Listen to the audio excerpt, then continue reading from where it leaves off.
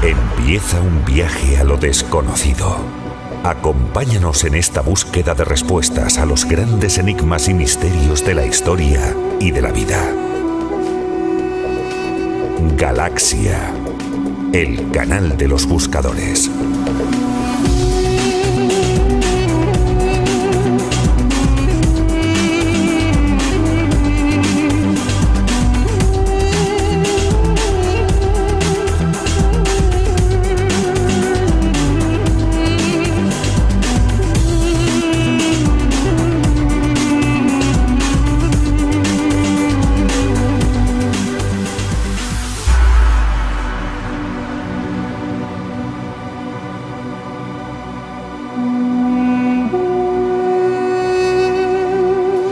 Buenas tardes, galácticos.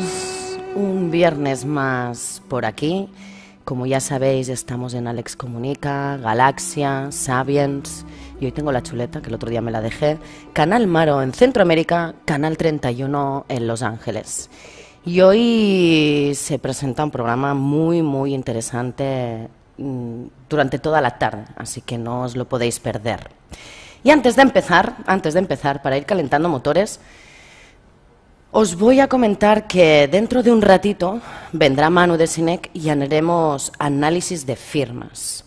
Así que os invito a que nos enviéis una foto de vuestra firma en un papel en blanco. Si se ve toda la hoja, siempre mejor, porque la posición de donde está la firma también da muchísima información. Y esa foto la enviáis al +34 644 07 9823. Y podréis descubrir muchos rasgos inconscientes que salen en la firma. Y antes de empezar con Manu, hoy tenemos a Diego Muñoz y además hablaremos, que yo me quedé toda loca con el tema de la caída de la luna KENOS. Un hombre apasionado con todo este tema, que bienvenido, Diego. Muchísimas gracias por invitarme a vuestro espacio y nada, solo tengo palabras de agradecimiento para vosotros. Pues gracias a ti por estar aquí y recordaros que está porque tenemos el Ufology World Congress 8, 9 y 10 de octubre, que seguro que Alex en algún momento nos pinchará el enlace para que podáis ir a verlo. Y una vez dicho esto, cuéntanos un poco, Diego. Bueno, como ya hemos hablado antes, es bastante información, pero tenemos que entender de que el mundo está lleno de magia y de secretos que apenas hemos averiguado nada, llevamos muy poquito.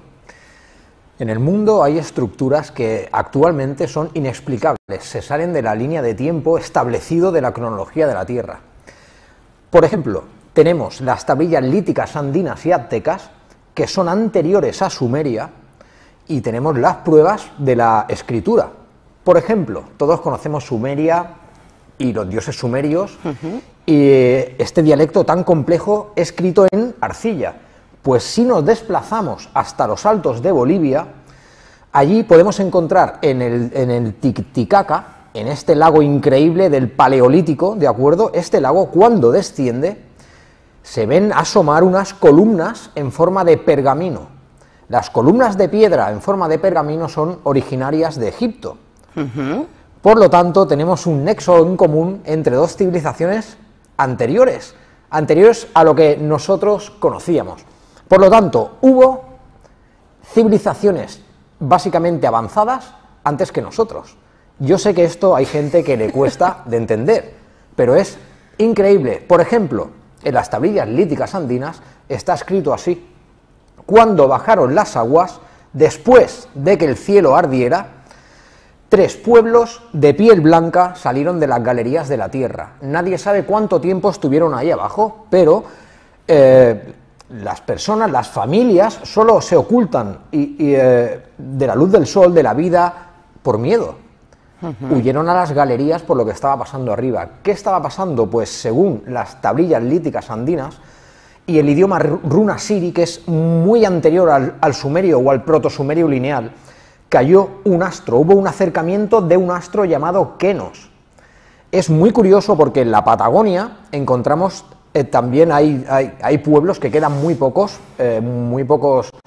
individuos, como los Ona, que uno de sus dioses se llama KENOS también.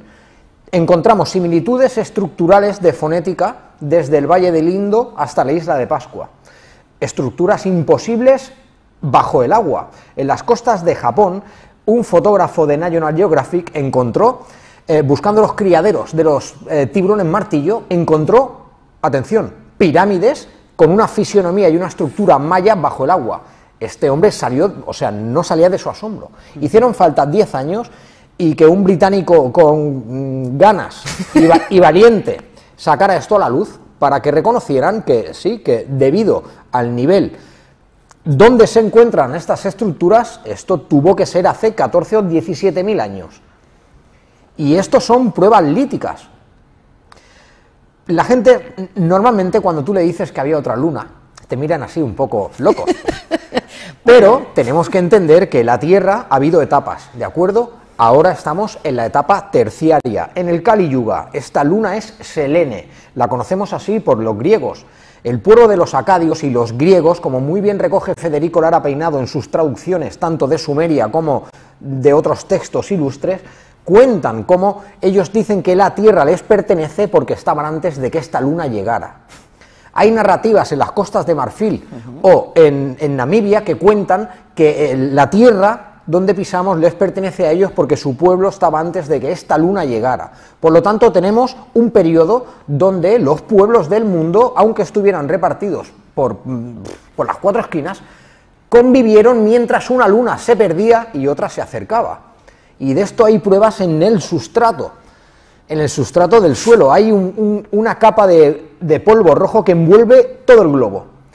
Esto es sulfuro y cayó del cielo en un proceso milenario. Esta estrella KENOS, cuando cayó, dibujaba en el cielo lo que conocemos nosotros como el ofidio que se muerde la cola, esta serpiente mordiéndose la cola que la encontramos en los celtas, en los hiperbóreos, en el reino de Mu, hasta en Tartaria, el continente perdido. Lo podemos encontrar en todo el mundo. ¿Por qué? Porque eso fue los restos que cayeron a la Tierra en un proceso, disolviéndose, y daba la figura de una serpiente mordiéndose la cola, perdón. Y esto lo encontramos en todas las culturas. Y es una prueba que está en piedra. Y cuando... Disculpa que me enrolle. Disculpa que me enrolle. Es que me pongo tranquilo. nervioso. No, tranquilo, ya te puedes enrollar. O sea, es tu espacio, es tu momento, así que con toda la tranquilidad del mundo. Lo curioso es que estábamos hablando de qué generación de personas somos. ¿Habías dicho la sexta? ¿Que estamos? Sí, en teoría sí, estamos en la sexta etapa. Es que si tocas este tema tenemos que desviarnos hacia otro lado, que es súper interesante, pero bueno, esto es como que ha habido 7 Jesucristos. Todos coincidían en edad, tiempo, y a todos les pasó lo mismo. Hijos de una virgen, resucitaron en una cueva, todo eso es un proceso, digamos. Nosotros somos el proyecto hombre, somos la evolución de una creación. Nadie sabe exactamente cuánto tiempo ni cuánto han durado los procesos que ha habido en la Tierra, tanto los procesos de cataclismos celestes que han reflejado en petroglifos, o lo que no vemos, porque la Tierra en realidad se tendría que llamar el planeta agua, porque son 3/4 partes de agua. Por lo tanto, no encontramos nada más de civilizaciones anteriores porque está todo sumergido. Pero si nos vamos a la India, por ejemplo, a los estudios de Blavatsky, ella es la única mujer europea que ha tenido permiso para entrar a acceder a los textos védicos. Los textos Vedas, que hay uno que tiene 14.000 años. Esto ya se sale de la lista de tiempo. Y en estos textos te explican cómo era la vida antes, cuando no estaba esta luna, que habitaba KENOS en el cielo. Bueno, es que es súper interesante, es un tema muy extenso, ¿de acuerdo? A veces no paras de hablar y se me va la cabeza hacia otros lados, pero sí, Es cierto que hay, y no solo en la cultura hindú, sino hay muchas culturas en el mundo que reflejan que ya ha habido otras humanidades y que nosotros somos la sexta. Interesante. Está curioso saber esto de que somos la sexta. Cuando te escuché he dicho, ¡puf! Es que es muy interesante porque, vale, esto es la Tierra, ¿no? Vale, la Tierra tiene 4.500 millones de años, en teoría.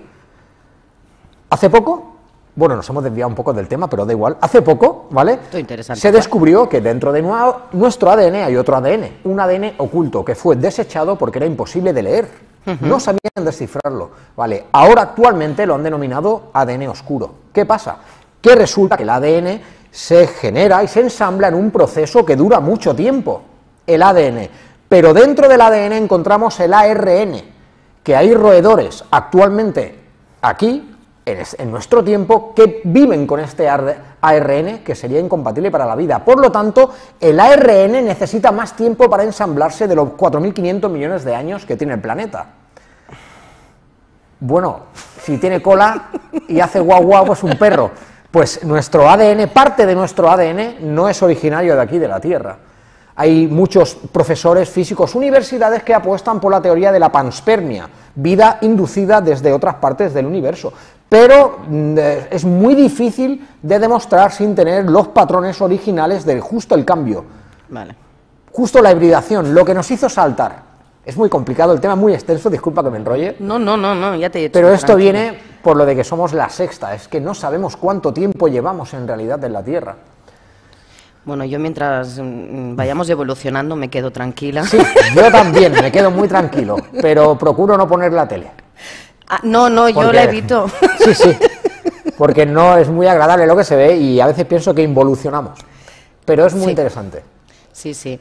Y vamos a retomar un poco el tema del ufology.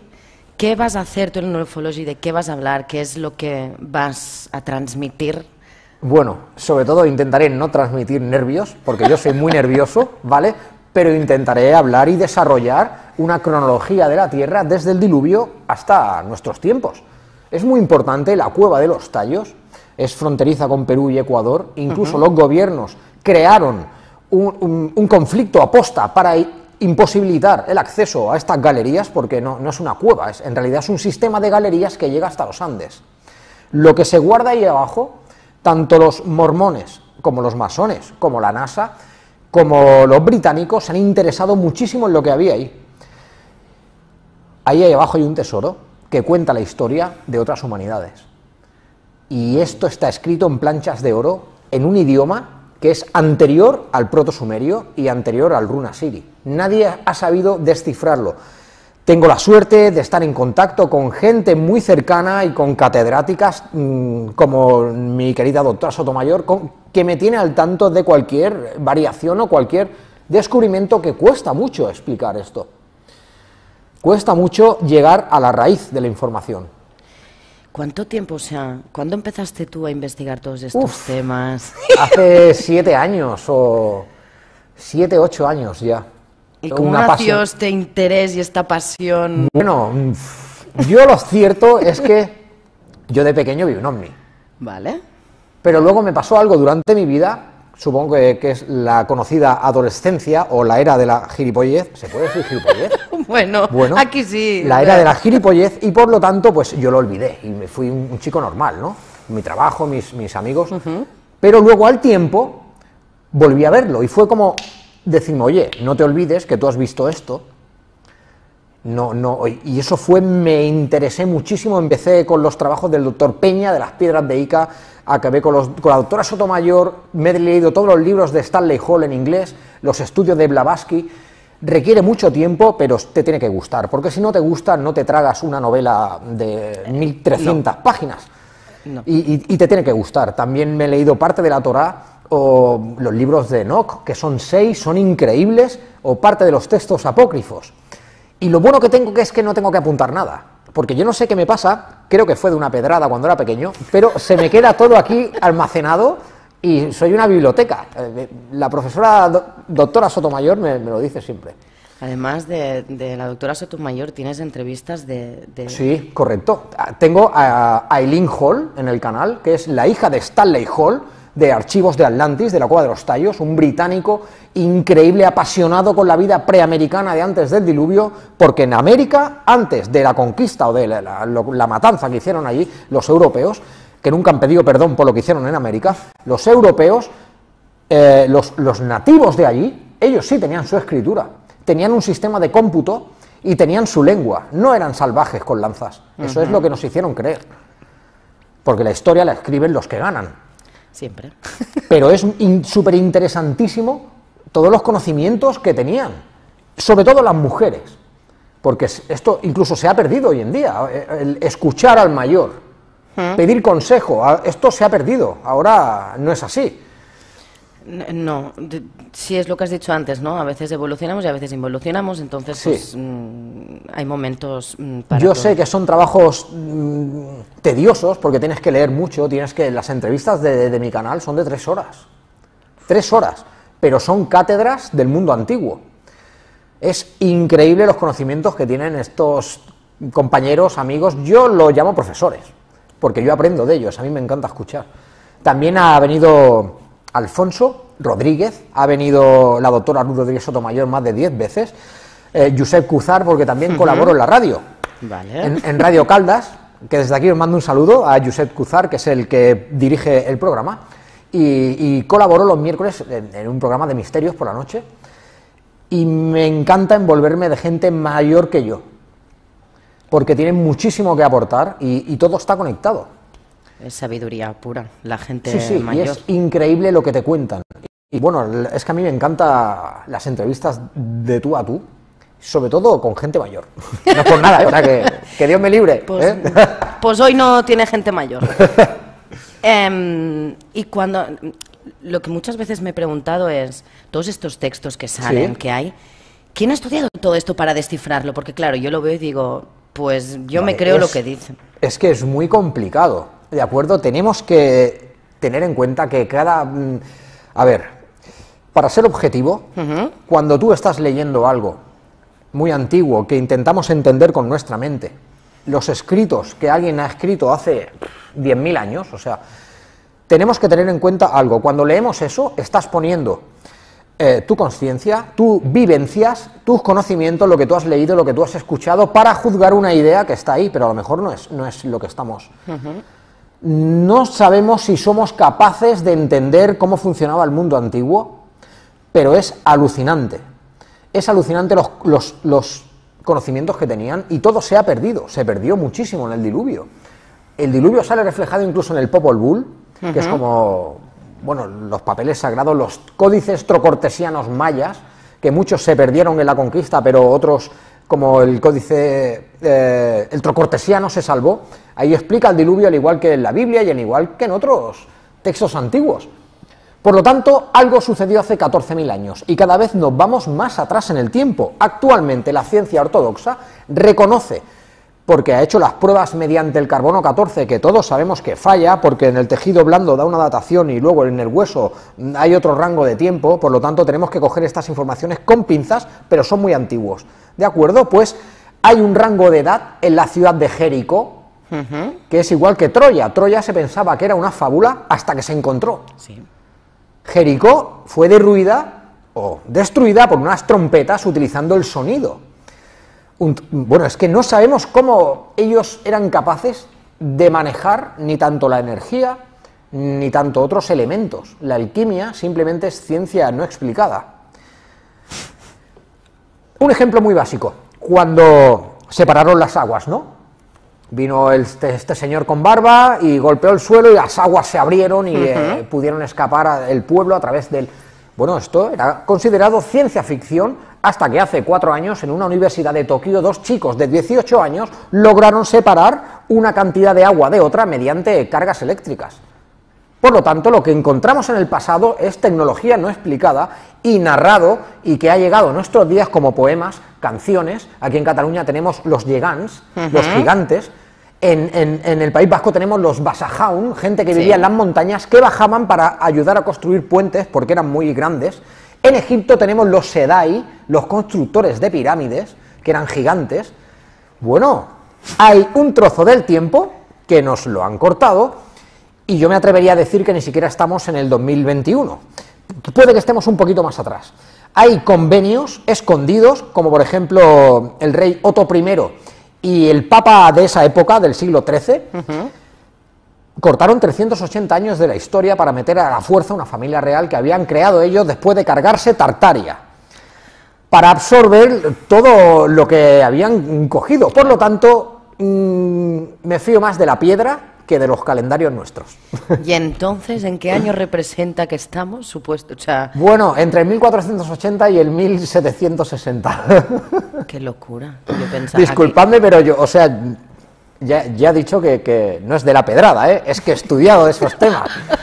Esto es conocido claro, por los historiadores y los cronistas de las casas reales. Esto es conocido como tiempo fantasma, que son espacios de tiempo inexplicables que hay en nuestra cronología de tiempo. No es lo único, también sucede con algo tan obvio como los dinosaurios, por ejemplo. Bueno, claro, es que hay tantos temas escondidos que si no te pones, porque esto te ha de interesar y has de ponerte, porque si no, es como, pues muy bien, yo ahora me estoy quedando muy loca con todo lo que me estás diciendo, o sea, es como, oye, ¿y todo lo que no sé? Es que no sabemos nada. Es que, como decía mi abuelo, que en paz descanse, pobrecito, contra más saben las ovejas, más negras se ponen. Y es verdad, porque a ti te enseñan en el cole que, por ejemplo, Darwin fue el quien creó la teoría de la evolución, ¿no? Pues eso es falso. Darwin copió su trabajo de un filósofo musulmán llamado Al-Yariz en el año 1313. O sea, que copió su trabajo de un libro llamado Competencias en Depredadores. De ahí salió el libro de Darwin. Eso es, y hoy en día la universidad te dicen que fue Darwin perdón, fue Al-Yariz unos 700 años antes. Claro, es que con estas es cosas... como con Cristóbal Colón, la pinta la niña de la Santa María. Bueno, yo conozco a más de un historiador con más de 70 años de días y noches a su espalda que tiene pruebas escritas y de los cronistas, como que fue Cristóbal Colón que llegó agarrado a un madero a las costas y él no sabía ni que había llegado a América, él iba buscando la ruta de la seda. Pero allí ya habían llegado los vikingos 600 años antes. Se han encontrado cascos, trozos de yelmo, pero te siguen diciendo que fue Cristóbal Colón quien descubrió América cuando no es así. Bueno, es que hay información que no interesa. Es que nuestra historia ya está escrita y cuesta mucho cambiar el sentido del oleaje de un océano cuando todo fluye hacia un sentido ya. Cuesta mucho reescribir la historia, pero es súper interesante para saber hasta dónde llegan. Sí, es una, o sea, me estoy quedando yo aquí medio loca. Disculpa si hay mucha información, no, es que no, suelo hablar no, mucho. No, ya va bien, o sea, yo hoy se prevenía un programa muy interesante y con mucha información. Yo aquí aprendo, vamos, lo más grande. Entonces, a ver, yo he preguntado lo de los escritos. Estuve investigando cuando vi el título. Sí. KENOS. KENOS. ¿Quién es KENOS? KENOS es el nombre que daba el pueblo de los anteriores a Tiahuanaco, ¿de acuerdo? Los tiahuanacotas, ellos, cuando cayó KENOS, se dirigieron hacia Oriente, huyendo de lo que venía, porque ellos lo predijeron un acercamiento de un astro. El astro era la luna secundaria que tenía la Tierra, que era la luna KENOS. Esta es Selene, que es la tercera. La Tierra se rige por etapas. Cada 140.000 años o así hay algo que altera o mueve o cambia o mejora lo que es la vida en el planeta o la evolución. Es súper interesante. Pero es que de esto hay pruebas, no son suposiciones, no. Hay pruebas líticas en piedra que son súper interesantes y muy valiosas. Y KENOS era el nombre que le dieron los habitantes de esa zona de los Altos de Bolivia, de acuerdo a esta luna. Es muy interesante. No sé, sí, además interesante. Yo lo que estoy también alucinando es toda la memoria que tienes. Ah, bueno, sí, es verdad. Para estos supernombres tan facilísimos de la vida que están en nuestro día a día. Es como, claro. Es que, ¿sabes qué ocurre? Un buen amigo me dijo un día que si quieres aprender tienes que escribir. Y yo escribo todo lo que estudio, todo. Y de alguna manera se me queda ahí almacenado. ¿Quieres que te comente, discúlpame, una pequeña puntualización? Venga. Mucha gente habla sobre la Atlántida. Sí. ¿Qué pasó en la Atlántida? ¿Qué era? ¿Era ficción? ¿Era realidad? Pues era tan real como que estamos tú y yo aquí hablando ahora. La palabra Alt, Atlántida, el vocablo Alt solo se encuentra en el Preamérica antiguo. Alt significa ciudad de agua, ciudad de cobre. Tida es ciudad flotante, o sea, tenemos Homero, Platón, Plinio, el joven, todos estos filósofos griegos no se inventaron dos palabras mayas juntas. La Atlántida era maya, pero quizá no eran los mayas tal y como nosotros tenemos visualizado en la cabeza, pero la palabra Atlántida viene del Preamérica. En los textos antiguos, incluso en el Runa Siri o en los textos védicos, te explica cómo la Atlántida era una ciudad de comercio, donde había más de 20 tipos de tubérculos y más de 20 tipos de maíz. Hay un continente que encaja con esto, y hay un punto que es increíble. En la Atlántida se comerciaba con un material que se llamaba oricalcum o orialcum. Este material actualmente solo se encuentra en los Altos de Bolivia. Los Altos de Bolivia son un tesoro, geológicamente hablando, por lo que se encuentra ahí en la Tierra. Por lo tanto, la Atlántida existió. Hay las crónicas de Magallanes, por ejemplo, cuentan cómo a Perú, a las costas de Perú, llegaron gigantes de pelo rojo que huían de una ciudad que se hundía en el mar. Estos gigantes de pelo rojo, uno de ellos era Asura Maya, el padre de la cosmología de los mayas, también llamado Rey Cayapa, llegó con sus 3 hijas y llegó a las costas de Perú con un conocimiento increíble, que hizo florecer otra vez el conocimiento después del hundimiento de la Atlántida. Tanto Lemuria como la Atlántida, como todos, han sido etapas de la Tierra. Y nosotros tenemos un recuerdo de esto en los pueblos del mundo, pero te tiene que gustar buscar, si no lo encuentras. Yo, ¿audiolibros no haces o audio algo? Porque, yo, a ver, la lectura me gusta, pero cuando ya has dicho libro de 1300 páginas he dicho... Es que es muy complicado, por eso me he referido que estas cosas tienen que gustarte para buscar. Tienen que despertarte algo dentro. Como mirar a las estrellas. ¿Por qué miramos a las estrellas? Pues porque miramos a casa, porque una parte de nosotros viene de otro lugar. Somos la evolución de una creación. Qué locura. Estoy aquí yo. Sí, es una locura. De todo esto vamos a hablar en el Congreso de Ufología. Os ruego que asistáis, amigos. Muy bien, ¿ves? Que yo estoy por dejarle la silla ahora mismo. No, hombre, no, por Dios. Se acaba el tiempo y que me va haciendo señas Víctor y digo, pero si es que me queda media de muchas preguntas a hacer porque me he quedado puedes preguntar lo que quieras. Además que me he quedado ahí sin tiempo. Primero que yo creo que voy a procesar la información. Vale. Directamente voy a ir al Ufology y... ¿Qué dura la charla que vas a dar? Creo que 45 minutos. Voy a compensar todo lo que puedo con fotografías y sobre todo con trabajos catedráticos. O sea, yo me considero aventajado en algunos temas, pero en otros pues tengo mis carencias como cualquier persona. Pero es que rodéate de gente mayor y sabrás y tendrás contexto para desarrollar un buen tema. Y es lo que se ha perdido hoy en día, falta ese ímpetu, esas ganas por saber. Nos conformamos con cualquier cosa que nos digan. No, hay que buscar mucho más. Sí, la curiosidad, ¿no? Sí, algo que te llama. Investigar. A cada persona, le llama de alguna manera.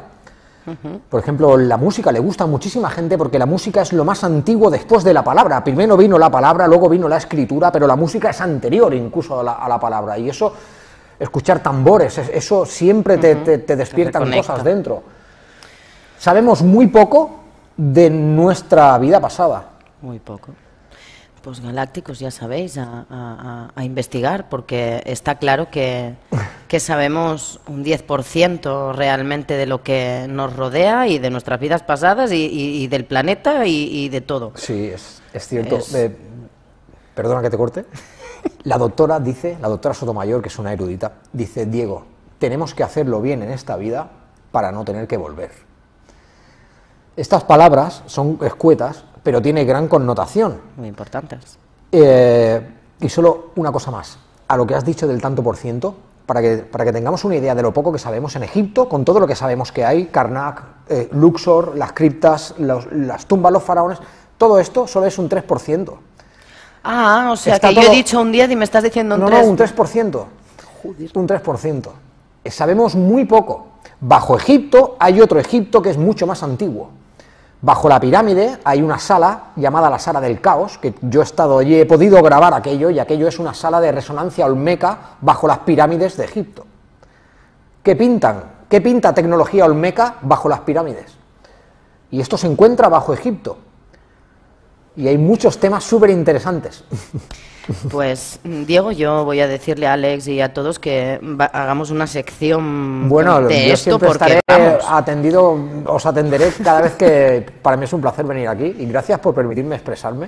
Pues, hombre, claro, pero se nos acaba el tiempo porque tenemos al siguiente invitado. Muy bien.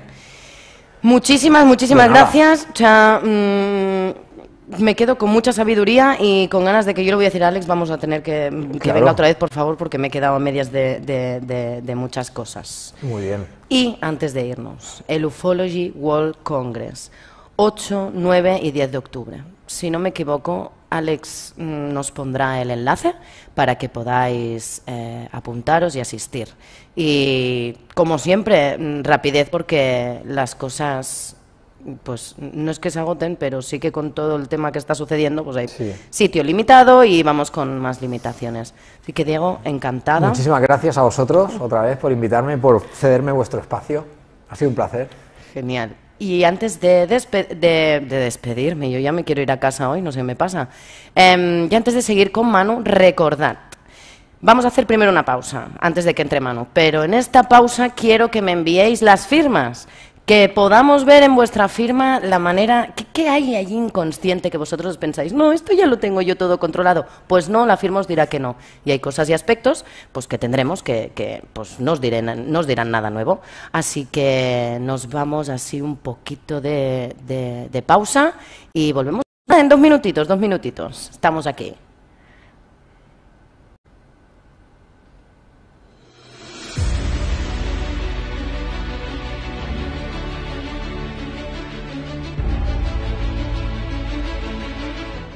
¿Cómo me puedo yo imaginar lo que yo voy a hacer? Me limito a lo que yo imagino y me limito al yo que yo imagino en el futuro. Quizás la vida quiere algo de mí. En la psicomagia he hecho muchos actos, es decir que como viví el desprecio de mí mismo cuando era niño, no voy a contar mi historia. La psicomagia es un acelerador, es un salto cuántico. Pero si tú no te ocupas de ti mismo, no va a pasar. Y si tú no te adaptas a lo que el acto te produce, no va a pasar. Como si tú quieres ser algo y tú no te comportas como ese que quieres ser, no va a pasar nada.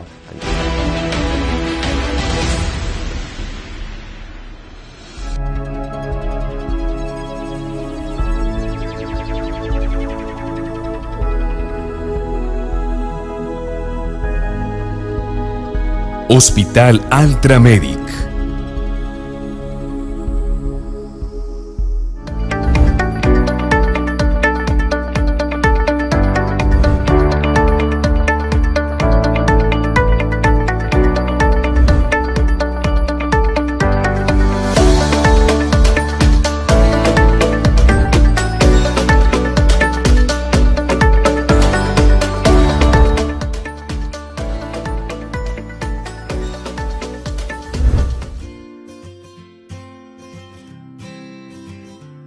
Todos sabemos que siempre tenemos algo escondido, una travesura que queremos llegar a realizar. Y hoy les voy a platicar un poquito de lo que es la lipodistrofia corporal. La lipodistrofia corporal es grasa que tenemos depositada en el cuerpo en distintas regiones que no nos agrada y que muchas veces es difícil quitar, tanto con dieta o ejercicio. Entonces, ¿qué opción nos queda? Pues lógicamente el ejercicio y la dieta siempre se los voy a recomendar, pero esas pequeñas adiposidades o pequeños depósitos de grasa que tenemos en el cuerpo y que es difícil de quitarlas, lo vamos a realizar con una liposucción. Y en eso consiste la cirugía de contorno corporal o liposucción de contorno corporal.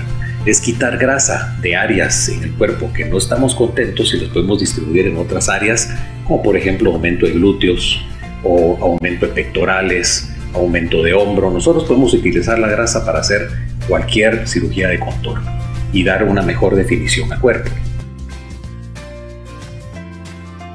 Esto es un procedimiento que lo realizamos con sedación y anestesia local. No necesitamos anestesia general para este tipo de procedimientos. Es una cirugía ambulatoria, es un procedimiento que relativamente sencillo y su recuperación de igual manera. Utilizan faja durante un mes aproximadamente y lógicamente vamos a necesitar tratamientos auxiliares para que ayuden a su recuperación. Esto implica ultrasonidos o drenaje linfático en los casos que así lo requieran. Es un procedimiento que de verdad va a ser muy gratificante para mejorar el contorno corporal y de esta manera van a estar satisfechos con los resultados. A todos los amigos de Galaxia Televisión, tendremos una cita aquí conmigo hablando sobre temas de cirugía plástica y procedimientos alternativos de la misma.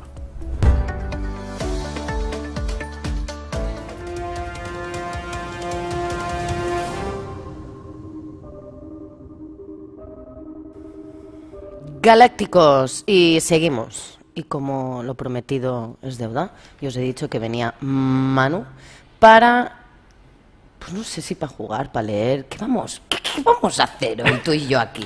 Yo ya tengo dudas. Bueno, vamos a divertirnos un rato, ¿no? Yes. Vamos a coger las firmas de las personas que nos han mandado, yo espero que haya habido alguna, que nos hayan mandado alguna firma, y vamos a destripar, perdón, vamos a analizar... No los asustes. Pues si ya la han mandado, ya está. Vamos a analizar esa firma, vamos a ver qué personalidad hay detrás, qué me denota la firma en cuanto a personalidad, y les voy a hacer alguna propuesta. Porque si veo que están un poco fastidiados, pues voy a proponer algo para arreglar. No será como lo de la luna KENOS, esto me ha parecido espectacular. Yo pensaba que no se caiga la luna, es una broma. Bueno, ya estamos pena que esto es 1, 2, 3. Ahí estamos. Pues eso, vamos a analizar firmas de todos los que la hayan enviado, o todavía no sé si aún hay tiempo de que vayan mandando alguna más. Que manden. Sí. Bueno, que vayan mandando y analizaremos todas las que podamos, y ya te digo, además les daremos algún tip, algún consejillo. Porque ¿qué rasgos más importantes podemos ver en una firma? Podemos ver muchas cosas. Para empezar, si aparece nombre y apellido o no aparecen, si se leen claramente o no se leen claramente, el tamaño de las iniciales con respecto al resto de letras, el tamaño, que claro, esto no lo vamos a poder mirar, el tamaño de las letras de la firma, o sea, de lo que es el nombre, el apellido, el tamaño de la firma, con respecto al tamaño del texto. Es decir, para hacer un análisis completo, habría que pedirle a la gente que escribiera una página entera y luego al final firmase. Y entonces ver si el tamaño de la firma, el tamaño de la letra en la firma, es más grande o más pequeño que el tamaño de la letra cuando escriben, ¿no? Bueno, ese detalle seguramente no lo veremos. También puedes ver la presión, se pueden ver muchas cosas. Y luego si hay bucles, si hay puntos, si hay cosas que son muy, muy divertidas. Yo solo sé que yo el día que firmé, antes de hacer PNC, y firmé, y yo dije, vamos a ver, ¿cómo de mi firma saben tantas cosas sin saber quién soy? ¿Qué broma es esta? Sí, esa es la gracia. La firma es una especie como de espejo, ¿no? Es una manera de mostrarte sin que tú seas consciente, y porque claro, si tú te pones de pie y te digo, date una vuelta, y te muestras, eres consciente de que te estás mostrando. Si yo te digo firma, te estás desnudando y no lo sabes. Taparse todos. Vengo con buena intención, o sea que no hace falta que se tapen, que no pasa nada, vengo yo para ayudar. Me he dejado la chaqueta dentro para ponérmela por si acaso. No, pero yo ya hago mi firma molt bé. Y Víctor, si nos haces el favor de ir pasando cositas, firmas ya, porque tengo ganas. Te Tengo pasa como a mí ganas. con el taller Sí, del día 10 de dilo, octubre. sí. El día 10 de octubre tengo muchas ganas de veros a todos y todas, ya sea aquí presencialmente en Barcelona o, si no, pues también online, en el taller que hemos creado y que vamos a estrenar después de 1 año y medio de pandemia. Por fin vamos a hacer un taller presencial que se llama Cambia tu letra, cambia tu vida. Hoy lo que voy a hacer es como un poquito de lo que luego haremos allí de manera muy detallada. Y tengo muchas ganas. Pues eso, que todos tenemos ganas. Y ahora os tendréis que verlo, lástima que no puedo pinchar, pero está ahí Ana dando botes porque también tiene ganas. Así que si Víctor nos pasa imagen, A ver... Venga, ¿dónde lo voy a ver? ¿Aquí lo tendrás... mío? Mira. A ver, Víctor, me lo has puesto un poco complicado. Póntelo, si no te pones... Sí, aquí más... ¿Para dónde Víctor te va mejor que se ponga Manu? Da igual. Víctor dice que da igual, que como soy feo no me va a enfocar a mí. Bien, aquí esta firma nos la manda Ana, y lo primero que vamos a comentar de esta firma es que pone Ana y no pone apellido. Entonces, se lee claramente el nombre, lo cual ya es algo positivo, porque se está mostrando, no se está escondiendo. Ahora, solo se ve el nombre y no se ve el apellido, es decir, solo se ve la vida personal y no la vida profesional. El nombre es la vida personal, el primer apellido, el apellido del padre, normalmente, sería la vida profesional. ¿Qué me indica esto? Y espero no ofender a Ana, porque no la conozco, entonces espero no ofenderla cuando diga esto. A mí lo que me indica esta firma es que le importa mucho su vida personal, pero su vida profesional aquí no aparece, por lo tanto, no le importa tanto, en teoría. ¿Eso quiere decir que no puede ser una buena profesional? No, por supuesto que no, claro que puede ser una buena profesional, pero inconscientemente, si tiene que hacer unas horas extras, si se tiene que quedar más rato, si tiene que venir un día que en principio no le tocaba algo así, no le va a acabar de gustar, porque está primando su vida personal. Luego, hay más cosas curiosas aquí, mira, tiene un punto. El punto es algo, luego diré algo positivo, Ana, por si me estás viendo en este momento y escuchando, luego voy a decir algo positivo. El punto, lo que me indica es que es tozuda. Cuando pones un punto justo después del nombre o del... ¿Aquí estoy bien, Víctor? ¿Sí? ¿Se me ve bien? Vale, perfecto. Pues cuando pones el punto, pues eso, después de nombre o de apellido, es igual. Ese punto es como, aquí estoy yo porque he venido, ¿no? Es pues eso, tozuda. Al final es que tiene ideas fijas. ¿Qué más podemos ver? Aquí, al principio de la inicial, no sé si me estás enfocando a mí también, Víctor, es decir, si yo señalo, ¿se me ve? Vale, porque si señalo algo, pues que se vea, ¿no? Mira, esto de aquí es más o menos una cruz. Ah, mira, ahora sí me estoy viendo. Esto de aquí es una cruz. Entonces, esto sería una especie de cruz del éxito. Cuando se ven cruces en la firma, eso es una cruz de éxito. La barra vertical, aquí está inclinada, pero bueno, la barra vertical es el quiero, la barra horizontal es el puedo. Es una persona que quiere y además puede. Tiene una cruz de éxito bastante potente. Y bueno, por lo demás, lo único que puedo decir de esta firma, aparte de lo que ya he dicho, es que es una persona que a nivel personal no le cuesta mostrarse. A ella no le cuesta mostrar sus emociones, no le cuesta mostrarse porque se lee claramente. No está tachada, no hay bucles, no hay nada que la esconda, por lo tanto, soy yo, ¿no? Soy Ana. ¿Qué es lo que le faltaría para hacer una firma más correcta? Que hubiese equilibrio entre el yo personal y el yo profesional, es decir, que estuviera el apellido. Entonces, pues sea cual sea tu apellido, Ana, pues oye, si eres como yo Ramírez, pues Ana Ramírez, ¿no? El apellido que sea. Y si queremos trabajar en la firma, o sea, siempre hemos dicho, en la firma trabajamos el autoconcepto, ¿no? Y es como un espejo de nosotros mismos. Correcto. Si en ese espejo, ahora Ana, yo pondría mi firma, pero como no la tengo aquí, pues si ahora Ana dijera, yo quiero trabajar la abundancia. Ah, muy buena pregunta. Eso alguna vez lo he explicado en otras ocasiones, pero claro, es que llevo ya como 25 visitas a Galaxia y espero que sean muchas más. Espero que me sigáis queriendo en el programa. Bueno, pues alguna vez lo he explicado, es añadir un número o un símbolo de moneda, ya sea un euro, un dólar, un peso, es igual. Un símbolo de moneda o un número que esté en el nombre o en el apellido. Lo que solemos hacer, claro, aquí justo en Ana, estoy pensando, a ver si cabría algún número o algún signo, no sé dónde ponerlo, en función de qué apellido tuviera, porque claro, yo estoy proponiendo poner nombre y apellido. Vale. Yo, por ejemplo, que me llamo Manu Ramírez, en la E de Ramírez pongo un euro. Vale. Entonces, no escribo Ramírez con E, sino con euro. Y además queda muy discreto, casi no se ve, y eso es una manera de llamar a la abundancia. También puedes poner un 1 en la I, por ejemplo, ¿no?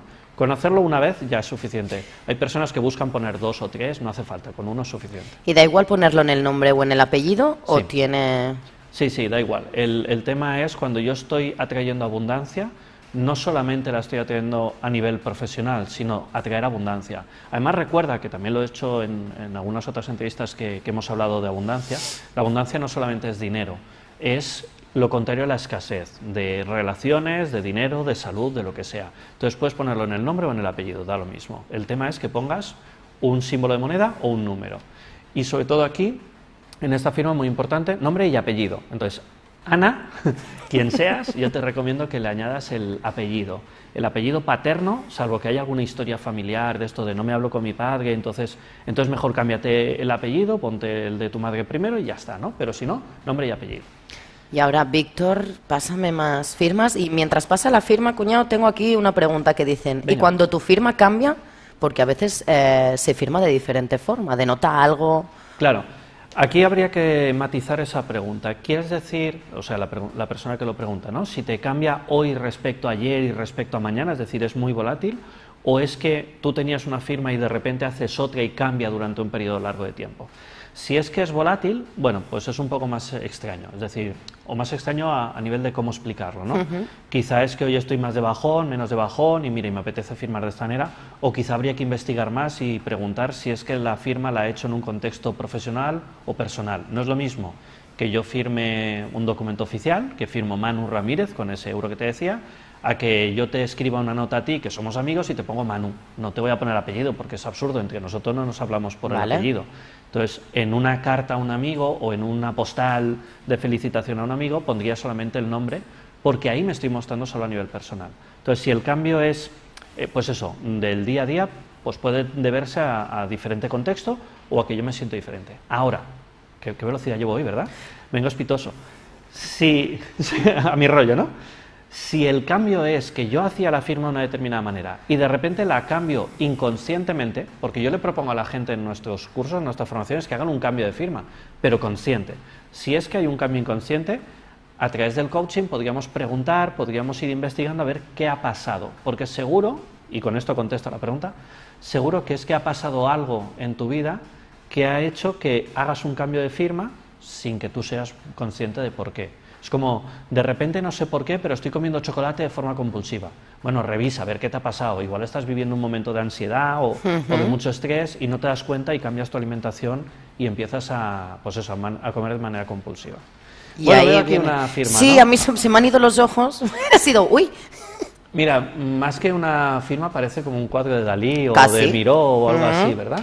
Aquí, ¿qué es lo primero que te puedo decir?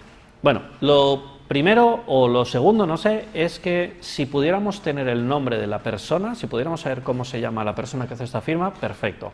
Pero no hace falta que me lo digas todavía. Prefiero primero hablar y luego si me dices el nombre, sí, si es que lo tenéis, pues genial. Lo primero que veo es que es una persona que no se muestra. Es decir, si tú miras esta firma, aquí no se lee nada. Yo no sé si esta persona se llama Paquita, Antonio o María José, ¿sabes? O sea, aquí no pone nada. Entonces, lo que me está mostrando es una persona que se oculta. ¿Por qué? Pues hay 1000 motivos y obviamente cuando yo veo esto, lo que hago es, bueno, cuando veo una firma en general, lo que hago es preguntarle a la persona para obtener más información, para ver si me cuadra lo que yo veo en la firma con lo que me pueda explicar esa persona. Una persona que se esconde. ¿Por qué? Pues quizá porque lo ha pasado mal, quizá porque es muy sensible y ya le han hecho daño tiempo atrás y entonces se quiere proteger, quizá porque oculta algo, o sea, puede ser por muchos motivos. Por ver algo simpático, vuelves a ver un punto. Esta persona también es tozuda, de ideas fijas, le cuesta cambiar de idea. Por ver más cosas, fíjate que es más alargada a nivel horizontal que vertical. ¿Esto qué quiere decir? La parte de atrás, la parte de la izquierda, indica una especie de mochila emocional. Y además, no veo el final, pero lo puedo intuir que no es muy curvo, porque, vaya, queda poco vértice ahí, ¿no? Queda poco margen para el vértice, entonces tiene pinta de ser puntiagudo, es decir, de ser como una lanza. Aquí hay una mochila emocional que pesa y que duele. O sea, aquí hay dolor en el pasado. Pero además, tiene una lanza también por la parte de arriba y hacia adelante. Esta lanza es protección. En realidad toda esta firma es protección porque no me estoy mostrando y luego además tengo pues eso como si tuviera una lanza y es cuidado lo que me haces que pincho, ¿vale? Es una lanza de ataque defensivo, o sea, si me dices algo, cuidado que te ataco. Y está en la parte superior. Y lo que me llama la atención que ahora estaba observando es que veo como que de adelante va para atrás, luego va para adelante y luego vuelve... Me he vuelto un poco loca. Sí, bueno, la verdad es que yo puedo intuir que quizá ha empezado aquí y luego ha ido para allá, pero la verdad es que no estoy muy seguro de cómo termina y cómo empieza. Tiene pinta de que el rasgo final es este, ¿verdad? O sea, realmente cuando la firma ya está hecha, a veces no sabes por dónde la ha empezado a hacer. O sea, no sé si ha empezado por aquí o ha empezado por aquí yendo hacia atrás. Tiene pinta de que este es el trazo final, lo cual tendría algo positivo, y es que va hacia adelante. Hacia adelante quiere decir, pues eso, ir hacia adelante en la vida, ser de alguna manera optimista quizá, ¿no? O sea, tener visión hacia adelante, no estar siempre enfocándonos en el pasado. Hay personas que están viviendo mirando por el retrovisor todo el tiempo, ¿no? Es que cuando era joven, es que hice esto, es que hice lo otro, y no piensan en futuro. Y hay personas que viven más enfocadas a futuro. Si este es el trazo final de la firma, que no estoy seguro, pero sí lo es, entonces sería una persona que está pensando en futuro y además es ascendente, por lo tanto es optimista, solo que al final sí, baja un poquitito, baja un poquito, es como que no está del todo optimista. A esta persona, ¿sabemos el nombre? Ahora ya... Es lo que estaba mirando, yo diría que... Creo que Víctor te lo... Ah, si lo pone. Mira, Eduardo. Oye, Víctor, qué gracias. maravilla, Víctor, Es un gracias. crack. Lo Eduard. veo. Vale, pues mira, a Eduard lo que le recomiendo, obviamente, como te decía, es poner nombre y apellido. Ahora, cuidado, una persona que hace una firma así, Eduard, si me estás viendo, una persona que hace una firma así, que no se muestra para nada, que yo ahora le proponga, pon nombre y apellido claramente legible... Se va a cagar vivo. Claro, o sea, Claro, lo es- primero que me dice es, pero es que me siento como en pelotas, o sea, se me está viendo todo, ¿no? Vale, pues entonces podemos permitir, si me da tiempo, luego hago un par de explicaciones Sí. aquí en la pizarra, así muy rapidito, de qué es lo que podemos aceptar de manera temporal para que la persona no se sienta tan desprotegida. Es decir, hay pequeñas cositas que podemos hacer para que se proteja. Pero de todos modos, nombre y apellido sería mi recomendación. Muy Genial. bien. Pues si Víctor nos Víctor, pasa... gracias por poner el nombre, Por- que no me había sí, dado cuenta, sí, porque Perdón. aparte en el chat veía, digo, no lo han comentado, digo, pues tenemos un problema si no tenemos el nombre. Nos hemos despistado. Estaba mirando... Hay Sergio Grimaldi pregunta, Argentina. Mi firma se fue haciendo más abstracta hasta no incluir nombre ni apellido. Solo tiene la inicial del apellido, trabajo de arquitecto. Es como que la diseñé. Bueno, tiene esa posible explicación. Y fíjate, vamos a aprovechar lo que ha... ¿Cómo dices que se llama? Sergio. Lo que dice Sergio, vamos a aprovecharlo para explicar dos cosas. La primera es, él le ha dado una explicación racional a cómo ha cambiado la firma, pero esa explicación racional tengo la sensación de que la inventa después. No es que él se sentara a diseñarla, sino que tengo la sensación como que la diseñé. Vale, eso se le llama racionalizar. Es decir, busco una explicación racional a algo que he hecho de manera inconsciente. Nosotros siempre intentamos darle un sentido a las cosas que hacemos. A veces lo hemos hecho sin tener ni puñetera idea de por qué. O sea, no sé por qué lo he hecho, ha pasado y ya está. Pero yo me invento una explicación que quizá es lo que le ha pasado a Sergio. Sin decir que eso es bueno ni malo. Simplemente es inventarte una explicación racional a algo que es inconsciente. Segundo, si es arquitecto, es posible, porque hay determinadas profesiones que así lo requieren, es posible que firme muchas veces al día. Las personas que firman muchas veces al día, si les pides que pongan nombre y apellido, se les hace muy largo y entonces muchas veces tienen una firma, ahora no está, pero tienen una firma como la que estaba aquí proyectada hace un momentito, que es, lo llamamos mosca. La firma de antes y esta, es decir, algo que no se entiende nada, lo llamamos una mosca. Entonces hay personas que firman muchas veces al día y que tienen una mosca porque les es más rápido para firmar, ¿no? Personas que trabajan en bancos, quizá un arquitecto, no lo sé, pues hacen firmas muchas veces así. Cuando yo tengo alumnos que tienen estas profesiones y firman muchas veces al día, lo que les digo es, vale, mantén tu mosca a nivel profesional, porque no te voy a pedir que firmes 100 veces al día con nombre y apellido, pero cuando estés fuera de tu trabajo, en cualquier carta, en cualquier escrito o en los quereres que nosotros proponemos en PNC, entonces a la firma nombre y apellido para ganar seguridad, para ganar autoconcepto. Vamos con esta, si te parece. Yes. Esta tiene algunas cosas interesantes. Bueno, hay como una Z de el zorro, ¿verdad? Y esto lo que me indica es una persona nerviosa. Porque fíjate que es un trazo rápido. O sea, no sé si es rápido, pero yo me invento que es un trazo que lo ha hecho deprisa. No tiene pinta de ser lento, porque serían más curvas. Tanto este vértice de aquí como este sería más curvo. Si yo quiero hacerlo curvo, tengo que ir más despacio. Entonces, si voy rápido, lo hago así. Tiene también como cruz de éxito, ¿no? Hay el puedo muy importante, además en doble carril, que eso también denota éxito, esta línea y esta otra, doble carril, y luego está esto, Te la tienes que imaginar, no es una cruz exacta, o sea, no es un palo vertical y un horizontal, pero es este trozo, y este trozo es como una vertical grande y esto es una horizontal. Es el quiero y el puedo. Es una persona que tiene un profundo, no sé si decir valor o que tiene éxito. Una persona que tiene el sentido del éxito muy claro, ¿no? Eso es una cruz de éxito. Luego, como te digo, es... se me ha olvidado la palabra, he dicho nervio, ¿verdad? Sí. Sí, he dicho nervio y lo mismo que he dicho antes, ¿no? Que se oculta. Aquí no veo nada, no veo quién es, no veo cómo se llama, no veo cómo es esa persona.